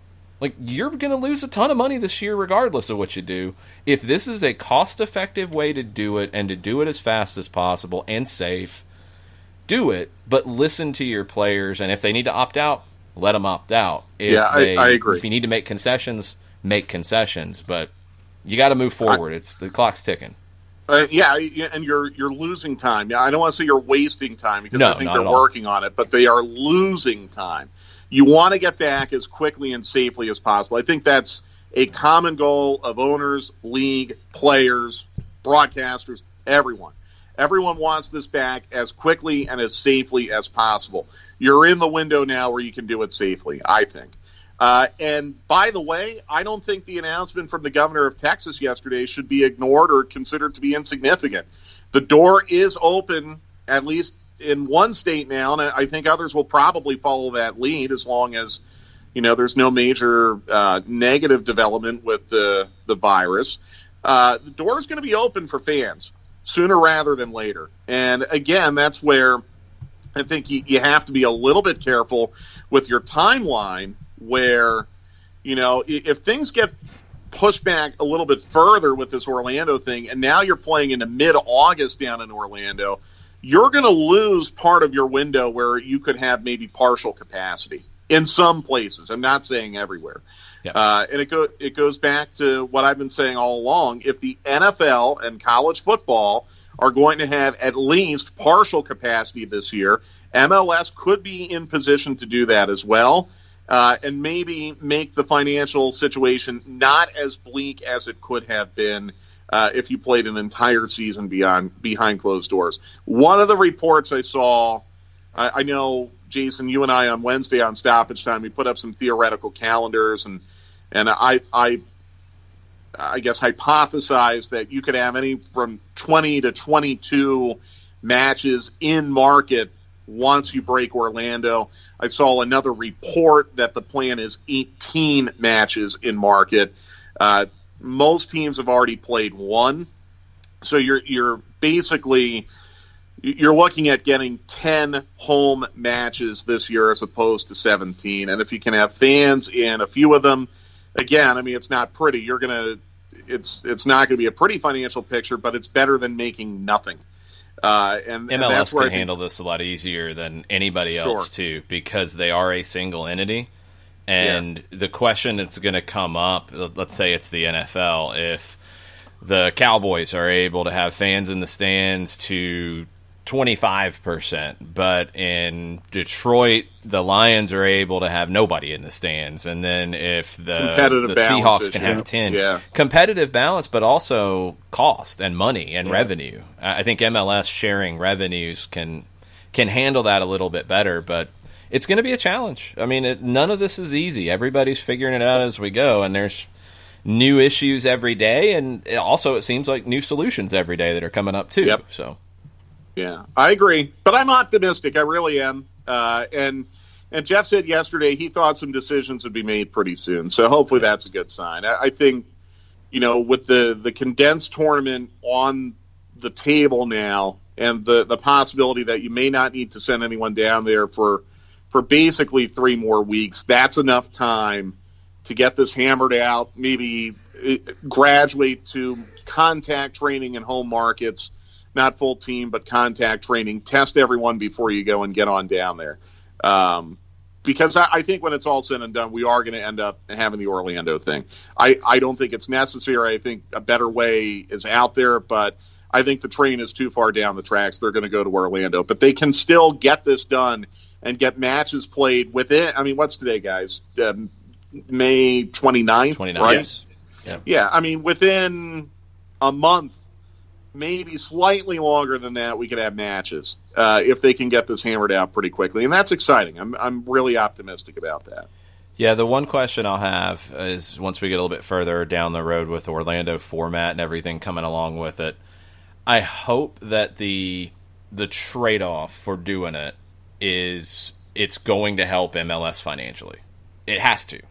There's no other reasoning to do it outside of that. You know, I mean, the NWSL doing theirs, they're doing it in Utah, and there were other sites that bid for it. There were other sites that wanted to do it. Del Loy Hansen's putting up a lot of money, a lot of resources to make that happen, and they're doing it in that format, and they're bringing in sponsors. Can MLS monetize this? If they can, that will help offset some of the losses they're going to have this year. Yeah, or conversely, would this Orlando thing be a way to avoid having to pay rebates to sponsors, avoid having to pay rebates to your TV partners? I think that's monetize it even if it's not losing. Yeah, monetize it in some format.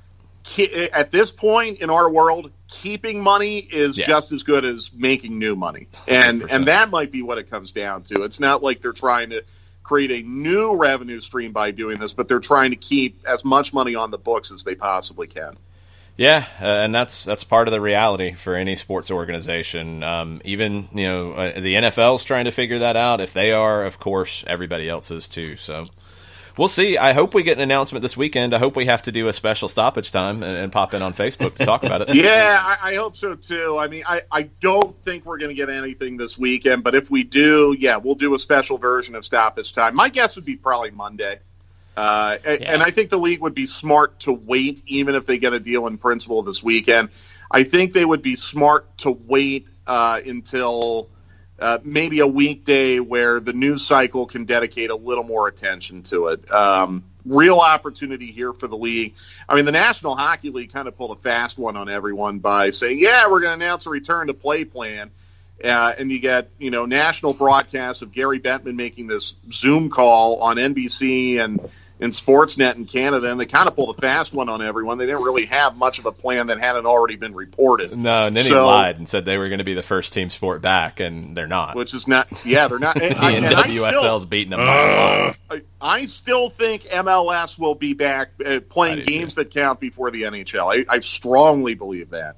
I think Major League Baseball will play games that count before the National Hockey League. I know that sounds crazy right now, but I really do believe that. So, I hope so.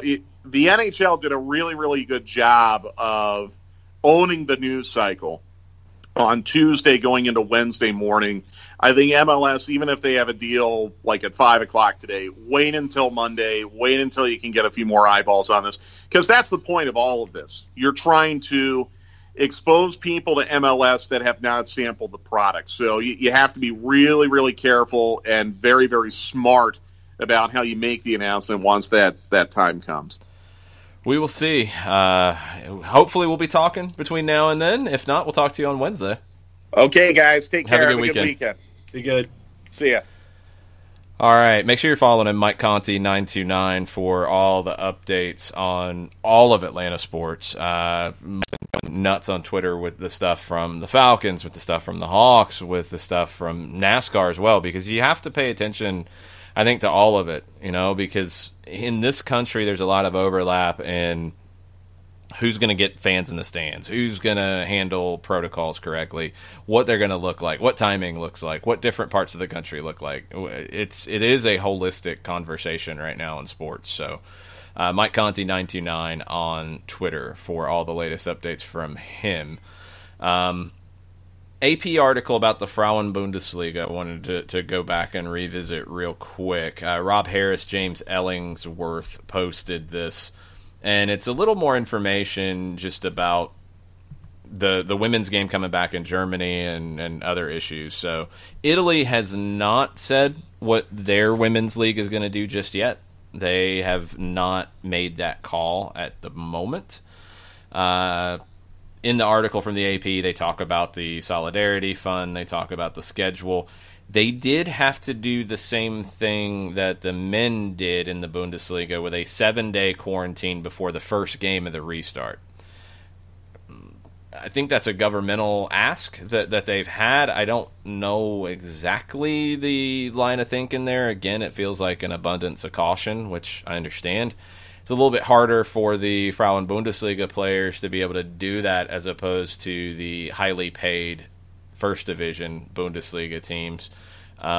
Freiburg defender Sharon Beck told a German TV broadcaster, SWR, there are a lot of players who have jobs and who have to take vacation now for the quarantine.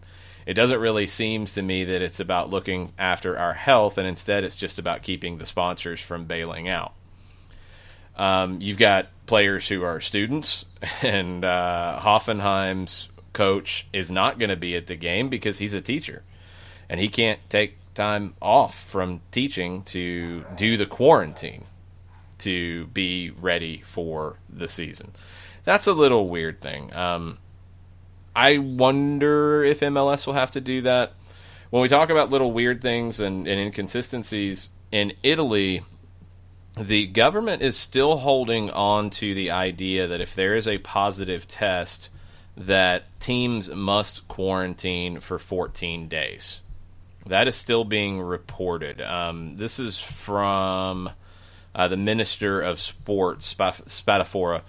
He said, it was a very useful meeting, and as we had said from the start, football was always going to resume when we had the conditions to ensure safety, and the committee gave the go-ahead to the protocol. Italy is getting back on track, and it is only fair that football should too. The committee agreed with the protocol, but confirmed the absolute necessity for a quarantine period if a player tests positive. They're talking about a 14-day quarantine for the team if a player tests positive. I don't know if that's changed. That's going to be very difficult to complete a schedule. That's not what the Bundesliga has. That's not what La Liga has. That's not what the Premier League has. The difference in Germany is that local health departments can enforce a quarantine, as they did in the Dynamo Dresden situation. The league is not doing that. So keep an eye on that one, because Italian clubs have said, how can we do this? How can we have a schedule this way? Like, this doesn't make any sense, because there will be positive tests, as we've seen. Small numbers, but there will be positive tests. I don't know. I don't know how that's going to look. I'm not sure how they're going to figure that out. Speaking of news in and around this planet, what sounder would you give for something that's 20 minutes old? 20 minutes old would qualify as this. Go ahead. Alex Kirkland at ESPN. La Liga will restart on June 11. Spain's National Sports Council has confirmed, 3 months after the COVID-19 pandemic forced the suspension. The announcement comes after Spain's government authorized the return of competitive sport in the country from June 8. So official date now, June 11 for La Liga. I think that was pretty much official before, but you just got another sign-off now. So nothing's changed in Spain after the initial plans. Javier Tebas, the president of La Liga, the first and second division, they're combined. This was last night. He said, we'll restart if God allows on June 11. We're hoping that Madrid and Barcelona pass into phase 2. That's of the lockout de-escalation plan. And he said, which is where we can play. So I wonder if they're going to play all the games in Madrid and Barcelona. Stay tuned on that. That had not been said before. Tebas also said we'll start next season on September 12. The season would run June 11 until like mid-July. Teams that are still alive in Champions League and Europa League would play in August. That's still the plan that UEFA has. Tebas also talked about the TV presentation. He said, tonight we have audio-visual tests so that the viewer can choose 2 images, the real one and one with a virtual crowd and crowd noise. We want to give the choice to the fans, silence or a simulation of the crowds. The tests I've seen are interesting and really catch your eye, but there will be 2 options. So they're not going to have one feed and that's it. They're going to give viewers the options, like you do with the Sky broadcasts in Germany. Fox has opted to take that simulated crowd noise feed when it is available. But Germany offers the option, at least the Sky network does. Matches played behind closed doors following the strict safety protocol prepared by La Liga, approved by the Ministry of Health. Authorities have not formally ruled out the possibility of some fans attending early next season. Matches every day for over a month as they're trying to get everything done by July 19. 11 rounds of fixtures needed to complete the 1920 campaign. A majority of the matches are going to be played either at 7:30 or 10 o'clock local time in the evening to avoid the highest midday temperatures. Yeah, it's typical. They do a lot of later games in Spain, so even without the temperatures, they'll do that. A couple other updates from different countries before we wrap up with your tweets. If you got any questions, comments, throw them at us at Soccer Down here or on our Twitch channel if you're watching there, twitch.tv/SoccerDownHere. Here we go. We talked about CONCACAF and Panama. A couple other elements of that. The U20 Women's World Cup was supposed to be in Panama and Costa Rica this year in August. That's not going to happen. It's going to be possibly the three options that are on the table, or at least that were considered at one point: November of this year, January to February of 21, or August of 21, and it's looking more like August of 21. FIFA is planning a meeting to define the competition calendar for 2021, and that tournament should be in it. World Cup qualifiers should be in it. You'd have the Euros in it. You'd have Copa America in it. You'd have a Gold Cup in it. You got a lot of things in that FIFA calendar that they're going to have to create. India has started to try to figure out what things look like for them. They suspended all major footballing tournaments, youth leagues, everything on March 15th. They are hopeful that the season can restart in October. The Ministry of Sports has given us guidelines on training and has allowed sports to resume without spectators, but I believe that team sports and contact sports will take some time to resume. We have the U17 Women's World Cup in February of 21, and we would like to start training as soon as possible. Then we have AFC, Asian Football Confederation, U16 Championship in September, but AFC has not yet postponed the dates, but I am hopeful they will do it. The Indian season typically starts in September. This is all from All India Football Federation General Secretary Kushal Das. He is heading up the Indian Federation. They usually start in September, so it's not too weird. You just lost all the summer things that they typically do. He's hoping that they start by October, just a little bit late. India is set to participate in that U17 Women's World Cup in February of 21 as the host nation. Das is confident that all 5 venues will be ready by February of 21. He's worried about the preparation of the team. They haven't been able to do anything. Obviously, travel restrictions, everything. Their coach is Swedish, not in India right now. They hope they can start a training camp in September for that. They might try to host a competition, inviting some foreign teams in to prepare. But February of 21 is the U17 Women's World Cup. India is set to host. They think they're going to be okay with it. We'll see if that happens. In South America, Paraguay, they have their plan to resume play. July 17 is when they're coming back. Testing will take place between June 5th to 7th. Individual training will start on June 10 for players that are clear to go. Group training June 16. Team training June 22. Games July 17 behind closed doors. That is Paraguay. Poland will allow 25% of stadiums to be filled for games after June 19th. That is their plan moving forward. Switzerland is looking to resume on June 19th. That's going to be a busy weekend. The Swiss Super League will be back. They had a vote, 20 teams, 1 abstained, 2 were against it, 17 voted for it. In Russia, they're starting that same weekend. Looks like the league's going to return June 21st. Stadiums will be allowed from the start to fill 10% of their capacity. That's from the Moscow Times. In France, there was this back and forth about maybe they would start to play again now that the government has kind of backed off of some of its restrictions. Forget it. Ain't happening. Edouard Philippe, he is I think, with the Federation of Sport in France. He has said it's not going to happen. No question to even consider a restart of the season. Next season set to start in August. Scotland, Stephen McGowan, Daily Mail. Today, the Scottish Football Federation and the leagues are set to present a plan to the government to start the new Premiership season behind closed doors on August 1st. That August 1st date has been drawn up to meet the terms of a new £125 million 5-year broadcasting contract with Sky Sports. Ian Maxwell is the chief of the Scottish FA. Neil Doncaster, who we know very well, is the head of the SPFL. They're handing the proposal over to Health and Sports Minister Joe Fitzpatrick and National Clinical Director Jason Leach to get their Project Restart up and running. Players and officials tested twice a week, typical clubs following a program of socially distanced and individual training before building up the smaller groups and then full team training. Again, we kind of have this established now. I think there is a clear blueprint to how to come back. An SFA, that's the Scottish Federation source, told Sportsmail last night, the important thing to stress is that the 6 to 8 week plan is movable. If the government say August 1st is too soon, then the plan still remains the same. Naturally, the SPFL want to resume playing on August 1 when the Sky deal kicks in, but the plan is the most important part.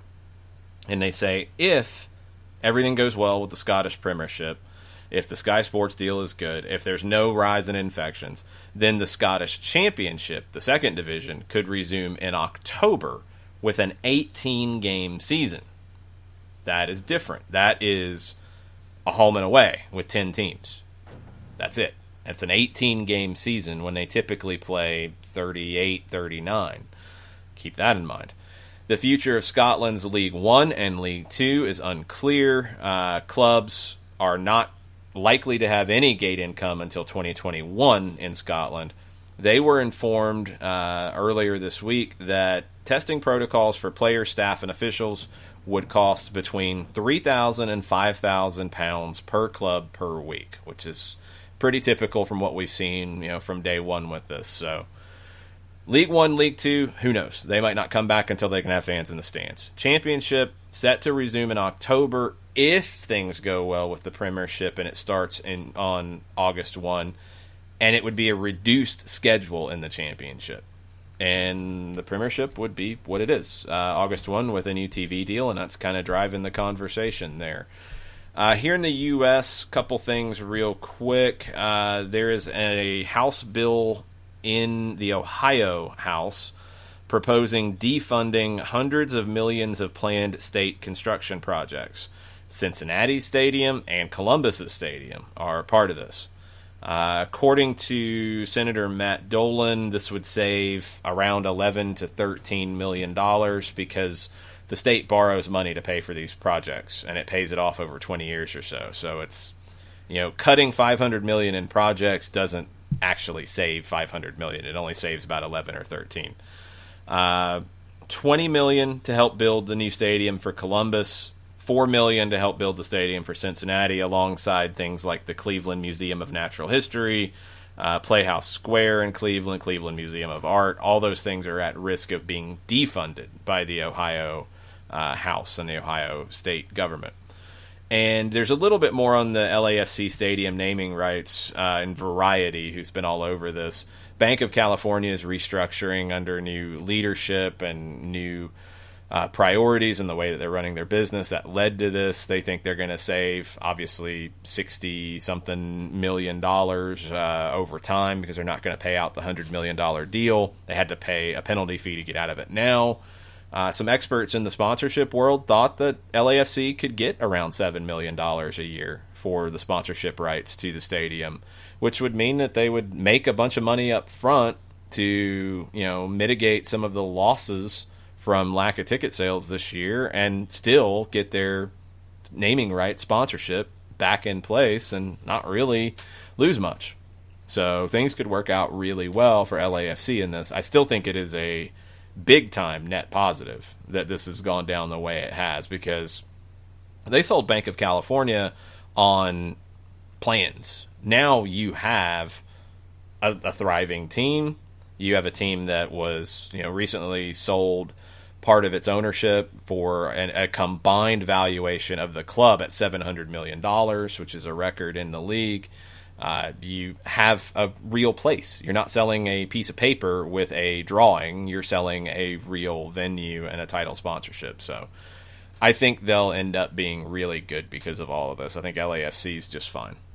A couple of other things that I saw around the world before we go. Serbia, they are not going to have any relegation, as we've talked about previously on the show. They kick off in 5 minutes, by the way. So their season restarts in 5 minutes' time. There will be no relegation in the Serbian league. Let's see. We were talking about Cruz Azul in hour number one and with Mike. A lot of folks are sitting there and pointing at Article 66 of the Federation bylaws that says that Cruz Azul can be disenrolled if these allegations are proven with the front office folks at Cruz Azul. And I thought that was interesting. I don't quite see it happening, but nevertheless, a lot of money folks are laundering and links to organized crime. If money is being laundered through Cruz Azul as a soccer club, yeah, I could see it happening. Okay. Don't know if that's the case, but yeah, I could see that happening. If you're having a club be part of money laundering, it's going to be difficult to deal with. Club America has announced their first round of testing results. 49 of 54 have tested negative, and they're still waiting for 5 results from other folks who have been tested. In England, in the championship, the word from the Daily Mail is that clubs are looking for monetary help to secure all the testing that they would need for their players as they're gearing for a June 20 return. And Derby County players, according to our friends at The Telegraph, have agreed to a 35% wage deferral for the next 2 months to make sure that Derby can meet all of their financial obligations. Mike McGrath at The Telegraph, before it goes behind a paywall, says that the 35% deferral for the next 2 months after talks where they question their legal rights in the event of not being paid any salary. The championship negotiated reductions a month ago, reopened talks on the eve of paying their staff on Friday as they're looking to ease financial pressures during the pandemic. First-team players had their concerns answered by their PFA reps, who also asked which players would be willing to take the deferral with a neutral stance on whether to accept.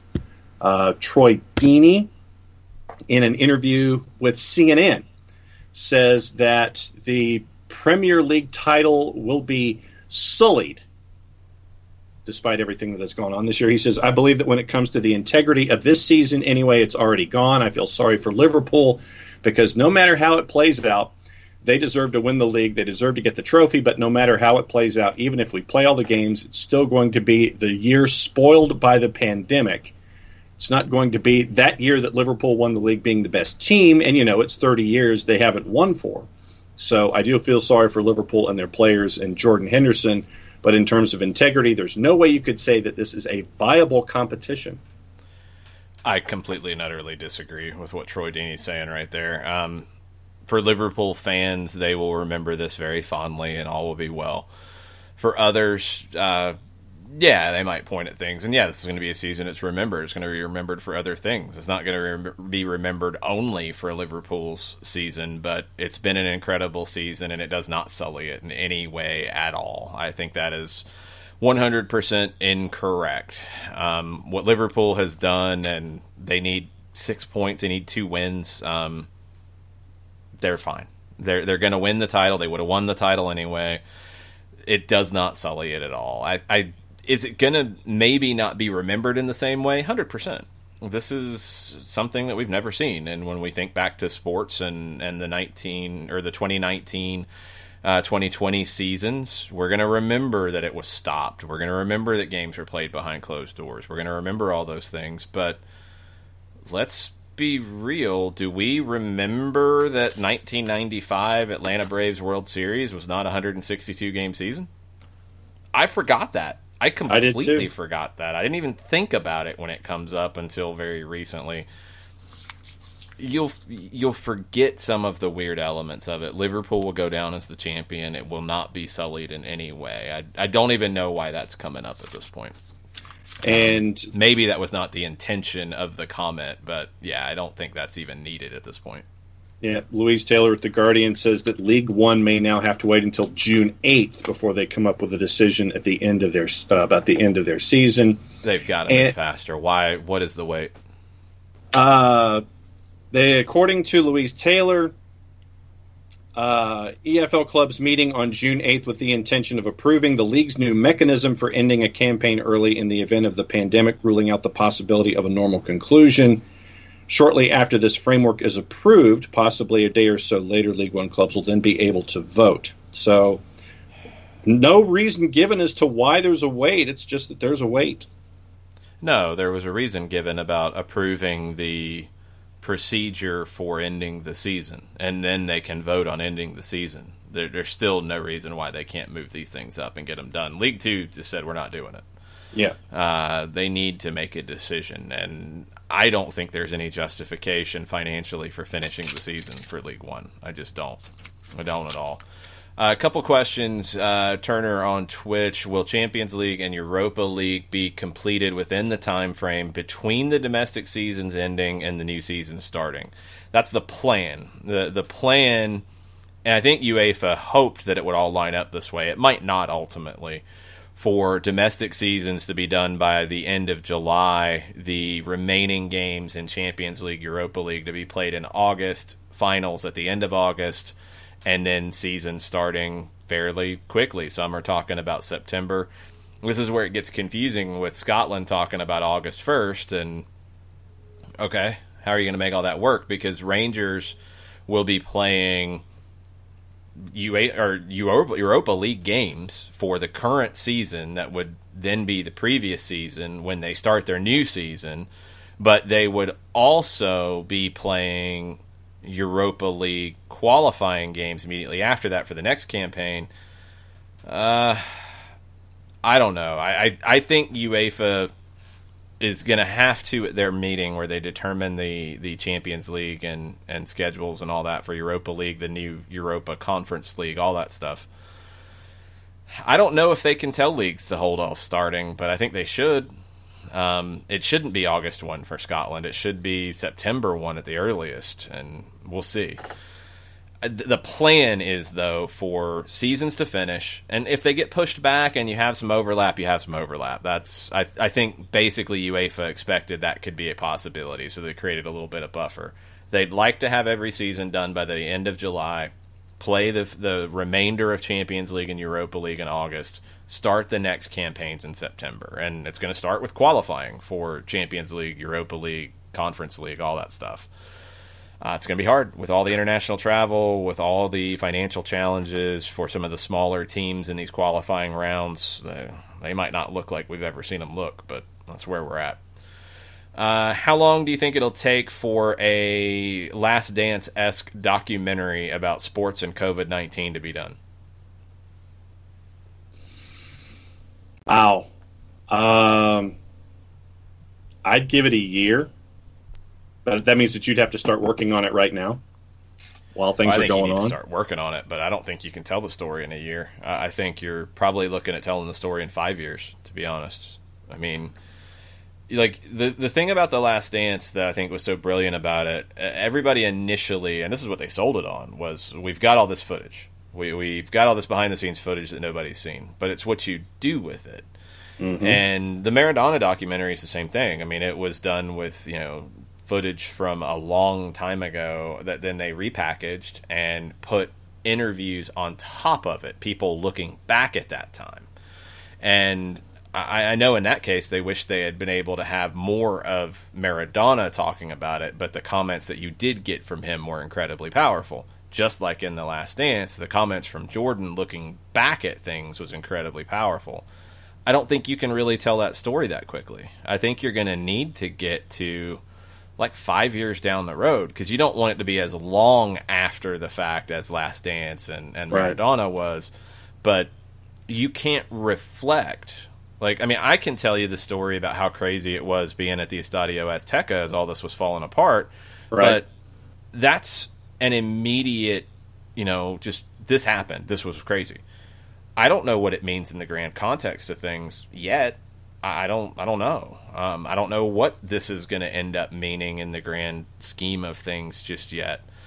I think it'll happen for sure. I think it'll happen on everybody who does anything with sports content will be doing things about it. But I think the best pieces will be done 5-10 years down the road where you can really reflect on it and look back at the impact it's had. Agree. Stizzle on Twitter, and I have a kicker before we go. If San Jose is the lone team that's not allowed to practice in their own surroundings, can't they be moved to an out-of-state site that does allow it? If Wide World of Sports is ready, let them get settled in there. Yeah, and I think that was part of the thought process. So I had heard San Jose could be looking at possibly playing in a different or training in a different place anyway. They're the only ones left now. They also do have some things that they're worried about that have nothing to do with this. Their assistant coach, Benjamin Galindo, was hospitalized in Guadalajara. This was yesterday or the day before. Reportedly had a stroke, had to undergo some pretty serious surgery. His son gave a statement and said that things looked good, but we'll have to wait and see. Galindo's a legendary player and Matias Almeida's assistant with the Quakes. So they are, as everybody in MLS is hoping that things go well and Benjamin makes a full recovery. They've probably been a little distracted.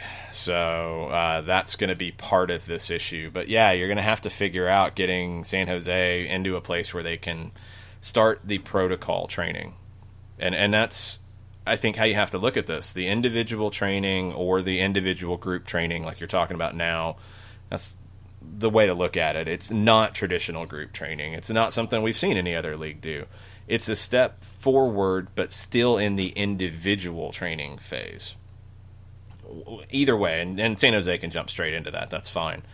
But you need to get them on board with that as much as anything to establish the protocols of showing up and doing the right things that you're being asked to do, following the guidelines, just getting into the routine of it before you move on to the testing that will be required for the small group training with contact. From there, it moves fast. And there was, as we're seeing a lot of times right now, I mean, I think there's a lot of incomplete information being shared and a lot of people trying to take shots at things because it's the cool thing to do. It doesn't have to move slow once it gets to that point. There's nothing from a medical perspective about the difference between going from a small group session to a full team training session as long as the testing is involved. Yes, you're going to be interacting with more people. You're honestly probably going to be interacting with more people for a less period of time in those training sessions, in a full team training session. The amount of time you're around somebody is what increases the possible spread if that person is positive. You're doing the testing to ensure that they're not positive. In the absolute case of crazy amount of false testing, which, hey, anything can happen, you're trying to limit being around the same people for an extended period of time. There's no difference, like going from a week of small group training with contact to then the next week doing full team training. It doesn't matter. I think it's all about ramping up, establishing protocols, and getting players in the routine of it. It's the testing. It's the testing, it's the testing, it's the testing, it's the testing. That's what it comes down to. So that's what it's going to take. The Quakes need to get to step one of the individual, whether it is truly individual, whether it is individual group like we're about to see. It's still individual. There's still no interaction. There's still no contact. There's still no full team training. There's still no traditional small group training going on right now or starting next week for MLS. San Jose can jump straight into that. You have to get them there before you can move on to the next. If you can follow a timeline roughly, you got to get everything approved. You got to get everybody on the same page. You got to get all the money right. You got to get all the plans right. You got to get all the scheduling right with the Orlando idea, or if you change it up and you do something else, you got to get all that right first. But let's say you do. Let's say you get that over the weekend and you start to create your roadmap. Your roadmap, in my opinion, is very simple. You get San Jose training somewhere. That's step one. I'm sure they've got plan Bs and Cs and Ds near their market, and I'm sure that if Orlando is where everybody's going to be, I think this has already been reported, that they could go early and go there and train and do what they got to do. Okay. Get that solved. From there, it is testing 72 hours, roughly, and that's what most have done. 72 hours is the guideline I would use, from what we know.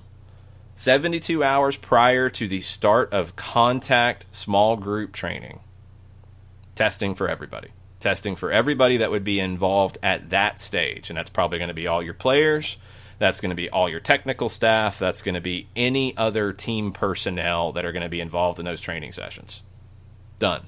You do that. You start at 72 hours before you're going to initialize that contact group training. You're good. Anybody who tests positive, they're held out. Okay, that's that. A week after that, you can start your full team training. You're doing all your testing along the way. Once you get to that point, let's say you do your 72-hour testing starting next week, and it can be part of the individual training. It can be something the clubs organize at their training facilities in a perfect world, or at a nearby facility. We saw Premier League teams do drive-through testing at that point at their facility. Whatever you can do in your market, you do that. Let's say you start that Friday, if we're just working from the calendar right now. You do your testing. Everybody has to have their testing done by Sunday next week. Okay. You can start your small group training in market on the 8th. If we're going to go Monday the 8th. Okay, you're going to do a week of small group training. You're going to do 2 tests within that time. And you're going to start your full team training on the 15th. Okay? You're going to do 2 weeks of full team training. And it could be where there's a week in market and a week in Orlando. That's possible. And then you're doing 2 tests a week during that time, and then you get ready to play games. That would put you on a timeline that is comfortable from a protocol standpoint that I think we've seen modeled in other leagues that would allow you to play at the beginning of July. And I think you're good with all of that. There's nothing to fear in any of that right now. I think you're really good to get that done. But you're going to do, before you play a game, you're going to do, in a perfect world, you do 2 tests in that 72 hours before you start training. So 2 tests then.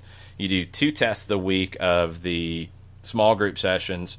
You do 2 tests the first week of team training. You do 2 tests the second week of team training. You do another test 24 hours before the game. You're doing, what did I say, 9 tests? 9. You're doing 9 tests before you hit the field for a match. And you're probably, by the time you get to team training, you're going to ramp up some of your testing, as we saw the Premier League go from 50 to 60 per test. You're probably going to then include communication staff. You're probably going to then include any other team personnel that would be involved in matches that are not involved in training. So then they would get their testing. You would have your referees start their testing at that point. You would have any broadcasters who would be on site, crew, camera, whatever is going to be in the stadium. They start their testing 2 weeks before games get played. That seems like, from what we've seen in the Bundesliga, what we've seen with others, that is the reasonable way forward. And you're on a pathway to start playing in the beginning of July. There's nothing that is difficult about that right now. Does that seem reasonable? I mean, does that seem like the way forward? I think from what we've learned during all this, that seems like the way to go.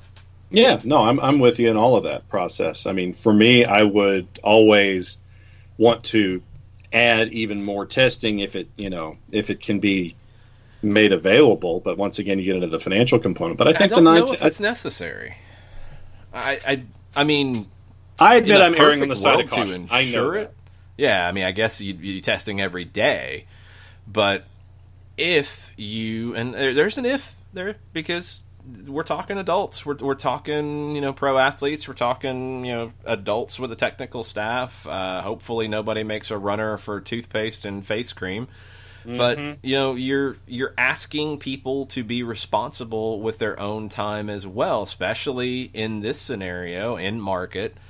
And, if people can do that, and you're doing 2 tests a week, you should be fine.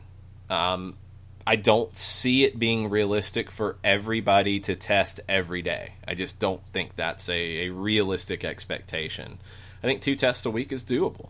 I don't know if you need more. I don't know if 3 ramps up the safety level. You know what I mean? I don't know if that makes a demonstrable difference.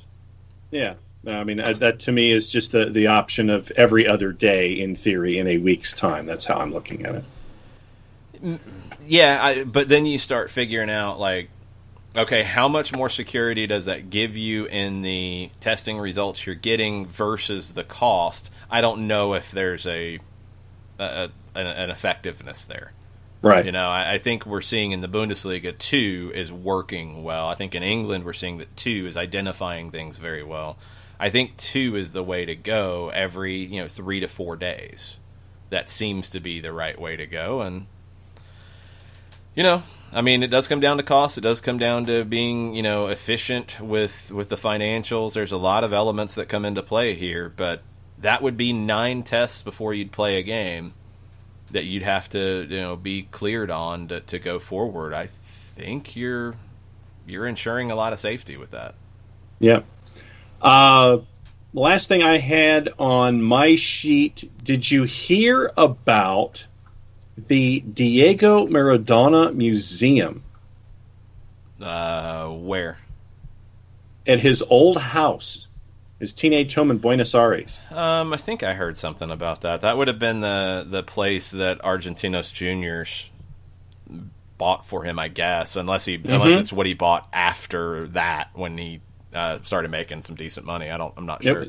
It was the one that was given to him as a part of that first contract. Okay. It has now been turned into a museum made to look like how he would have been living back in 1978. Yeah, that's cool. 2016, the home opened up as a shrine thanks to Alberto Perez, a former Argentinos Junior manager who collects Maradona memorabilia. He bought the house for around £82,000 in 2008 off a woman who'd lived there since 1981 when Maradona departed for Boca Juniors. In a bid for authenticity, Perez has painstakingly replicated Maradona's old home with the same furnishings and household items, including a trusted record player he listened to in his room, as well as a piano he liked playing.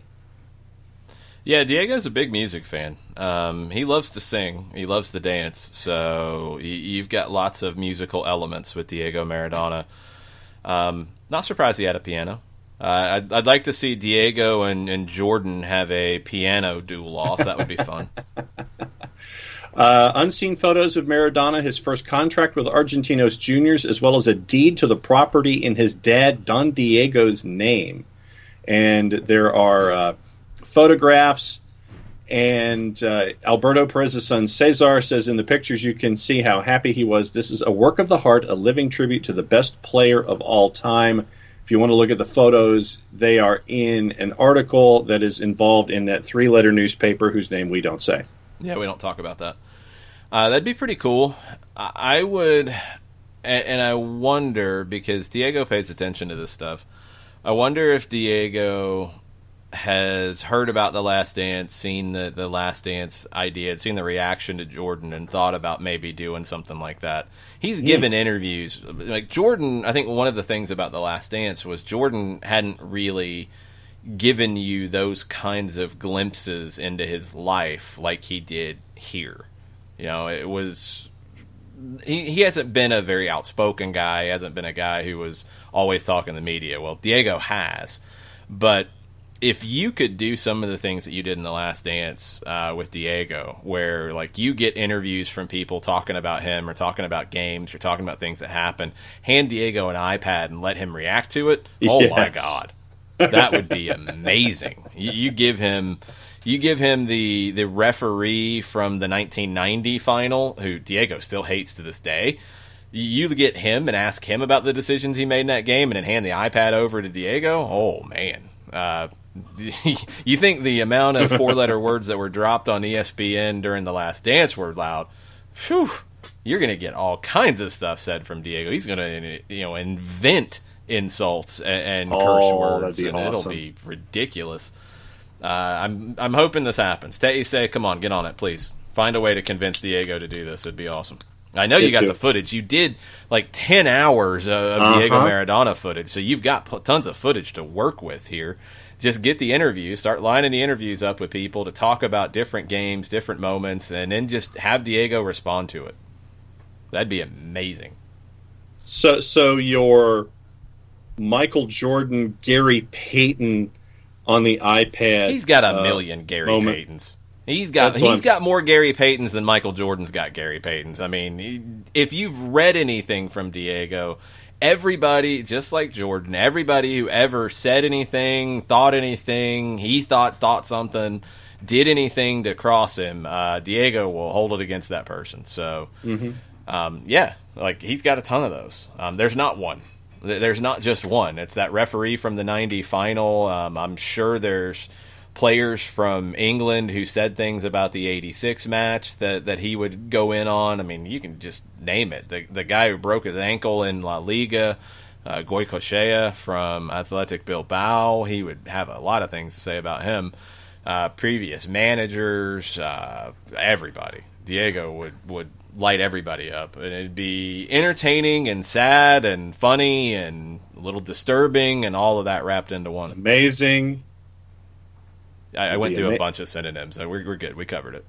I don't know if unbelievable, incredible. No, stop. Great television. No. All right, that's all I got on my list. How about you? I think that's it. According to Sky Sports, Brendan Rodgers has said that he had coronavirus. He's now recovered. Him and his wife tested positive early on during all of this, recovered, displayed symptoms, and did he say when? He said, me and my wife had it just after the season broke up. A week later, I really started to struggle. I had no smell and no taste. I had no strength, and I really struggled. My wife was the same as well.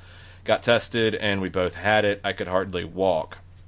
It reminded me of climbing Mount Kilimanjaro. As you climb higher, you get more breathless. Walking 10 yards felt very different. I went for a run, and I just couldn't do it. I felt really weak, had no real appetite, and a weird sensation for 3 weeks of having no taste. That would have been mid to late March that he was going through that, and that nobody really said anything about it. He didn't, make it clear at that point, and nobody, found out about it until now. So that's a pretty good glimpse at what it can do. Haven't heard much of that from managers and players in the game. So that's the reality, folks. That's the reality of what we're dealing with here, and that's why all these protocols and safety measures are in place. They're weird and different, and there's things we're not used to that we have to do right now to be safe, but do them, please, and do what you need to do to take care of yourself and take care of the people around you. Just don't get blinded by its silliness and posturing and anger and all that. Just do what you got to do to take care of yourself and the people around you. This world's a kind of scary place right now on a lot of fronts. And I didn't know if we'd still be doing a show at this point because I didn't really feel like doing a show this morning after everything that's been going on in this country. But we are, and hopefully it was a good distraction for people for a while. It was for me, and I hope it was for others. And just take care of each other, please, and take care of the people around you, and especially the people who need that help more than you do. So we'll be back maybe over the weekend if there's stuff going on. There's going to be games from Germany on the Fox networks that you can watch. There will be games from Costa Rica. Does ESPN Deportes have a match this weekend? I do not believe so. Okay. There's other games popping up. Derek Ray posted more on the Frauen-Bundesliga, the women's league in Germany, and their schedule. So a lot of different things in the soccer world to watch, and it's only going to increase as we go. Maybe we'll get an MLS announcement. Maybe we'll at least get some more leaks if the Athletic can keep doing their thing. We'll see if the league can stop that from happening. But we'll have plenty to talk about when we get back together on Monday. So y'all have a good weekend. Mucha plata, y'all. Amen. Mucha plata, y'all.